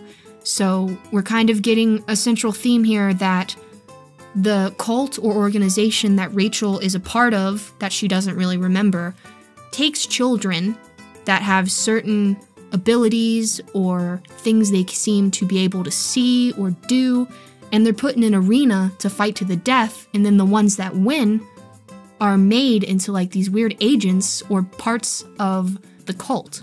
And then the other ones are cannibalized and eaten. Finally, the other main character, Christine, she, as far as I know, doesn't recur in the Phantom Social Worker series, but she's kind of more or less a ghost that haunts Rachel, kind of like a psychosis type of thing going on, but I'm not quite sure because Michael says he sees them too. He acknowledges that they're physical beings, but she also seems to kind of haunt Rachel around. But it's also made kind of abundantly clear that a lot of that could have been Michael just screwing around with Rachel's head for some reason. So now that I've addressed the characters, in case you didn't make any of those connections, the ending. This ending basically is Rachel saying that she's going to do everything she can to take all this evidence to the police because she's lost her memory and she sees that she was, sacrificing children and was a horrible part of the cult. But obviously, that never happens because in the Phantom Social Worker series, we see that she's in that giant mansion that the main character is brought to, and she is still being forced to do work on behalf of the cult. And she's sacrificing children. So that the series ends, and then when it's picked back up in the Phantom Social Worker series, at the very end of that series, it's extremely sad because Rachel does not have a happy ending. Her ending is that she has to keep working for these horrible people. There is so much to this story. I mean, the ending is a little more complex than that, but that's bare bones what the story ends as. And there's so much that happens. Far too much for me to cover. The story was very long, but I will do a tiny synopsis at the end and go over a couple of the main points I have written down, but I also want to talk about a couple of things that aren't related to the storyline, just because the series was so long, and if you're interested in hearing about things like this, then I'm just going to talk about it a little bit. I also want to address some things I saw in the comments that I really agreed with or disagreed with, of the other parts, and kind of talk about what it was like to narrate this series. First of all, it was extremely long. It was a lot of work, but I still did really like this series. Some of the things I did like, the concept is pretty cool, cults and things like that I find really interesting. And one of the main things I like about the story, even though this can be seen as a good or bad thing, is that we never really know more at any given moment than the main character does. We aren't given any background or anything that the main character doesn't herself know, and she's lost her memory, so she's not even, a good source. So you can look at that in a good or a bad way. in a way, it's, you know, good because we kind of get to experience the story as she does, but it's also bad. And a lot of people in the comments, you know, were talking about that, and I definitely see how that can be bad. Because we don't know what the heck's going on half the time, but neither does she, so that could be good or bad. It kind of depends on what kind of story you like. So I like the concept.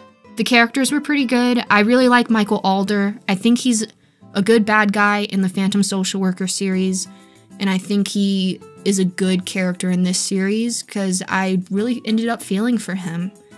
Thomas, he is tragic. I felt really sad for him. He obviously tried to do what the same thing Rachel tried to do, but instead ended up going insane. And even though he tried to get away, he didn't, and now he has to work as a prostitute, and he's not happy. Thomas also, this is a small detail if you'll remember, is brought up in the end of the Social Worker series, when Rachel's in that room crying, and she says, "Where's Thomas?" And Michael says, "On the beach, where you left him." So that brings me to think Rachel at some point probably did end up being able to take Thomas to that weird other world and take him to the beach for whatever reason, and he got left there. So Thomas didn't get a happy end either. And finally, Richard.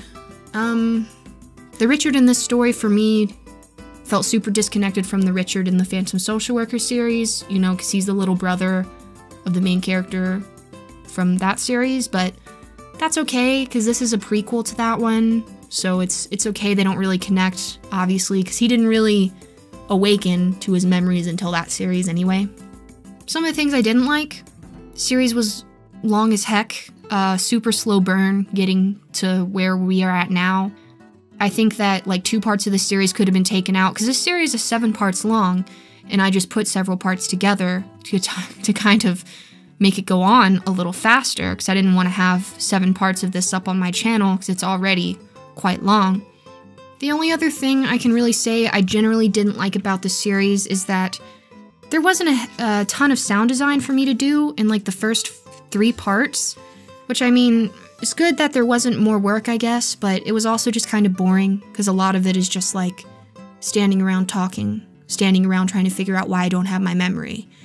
But, I don't know, that just kind of happens with stories sometimes. So now, I'm going to say a small synopsis of the story. I've made a couple of notes, and I'm just going to really briefly overview what happened in the whole story, not just this last part. So if you're interested in that, stick around, and maybe I can kind of connect some lines for you if you haven't connected them yourself already. So at the beginning of this story, Rachel wakes up in a weird brainwashing facility with no memory. Christine, the dead woman in the closet, approaches her out of the woods, and this also was never addressed, by the way. It's never addressed how she got there, why she's there, whether or not she was a figment of her imagination, or if Michael was screwing with her, but that's alright, I guess. Richard is also there with no memory, which isn't explained, but I believe that's probably because whatever Rachel did to get her memory wiped, Richard either helped or did as well. So I think they're both there because they did something bad and the higher-ups didn't like that. Because it is mentioned that Richard is on another chance, so he's obviously done something bad in the past. We figure out Michael Alder's Rachel's husband. He comes and snatches her up and takes her home. And then we start to learn more about Rachel's past. Growing up as a child, she was victim to a cult that takes children, makes them fight to the death, eats the ones that don't win, and takes the one that do win and do something with them that we aren't exactly sure what. We can probably assume that Rachel, Richard, and Michael all had to go through the same process, and they get otherworldly abilities from it, or they have them already, and because they win, they are nurtured by the cult instead of killed. Rachel seems to have the ability to go to this other world and heal people. Michael seems to have the ability to somewhat live forever, because it's said several times that he doesn't look nearly his age, and he's like over 70 years old, according to some of pictures from like 1912. Richard we're unsure of. In the Social Worker series, it's made to look that he's kind of a leader. He's like head of the cult experience we see at the end of the Social Worker series, so I'm not sure what his position is. I'm not sure if we'll ever get an answer to that. We never do find out exactly who Rachel is. It's just said she was plucked up out of like an orphanage or ran away from home or something and was put into this cult. We then see at some point this weird other world that Rachel's put into, which seems more like a fever dream, but it's shown later that that is like a physical plane, perhaps another dimension or something like that, but it is a physical world. Michael has killed her in the past, and she has been shown to be able to be brought back to life by being brought to this world and put in the ocean there. And it's also shown at the very end of the story that Michael is brainwashing Rachel, because another one of his powers is that he can make her think or do whatever he wants, basically, if he tries hard enough. And so all of the weirdness throughout the story, where we're wondering, why is this girl going along with this? Why doesn't she think this is weird? Why is this happening and she's doing nothing? Was all because of Michael. That is an extreme simplification of this story. It's kind of the best I can do without making a video all for just talking about this story. But, I mean, I like the story. I think that it was pretty good. I don't know if we'll ever get more information than we've been given already. This story itself is pretty old. It was the very first series that Dopabeane, or, you know, R.C. Bowman, is her other writing name. It's the first story she ever put out on nosleep. So I'm not sure if we're gonna get a follow-up to this, but if you listen to both series, you can get a pretty good idea of what's going on, and it's just basically cults and people being bad people. I thought the story was pretty good. Let me know what you think in the comments. Let me know if you like this little aside thing that I do at the end of some of these longer stories, or stories that I think need a little more explaining. I like doing it, especially for stories like this where a ton of the stuff is ambiguous. But other than that, I hope that you enjoyed the series.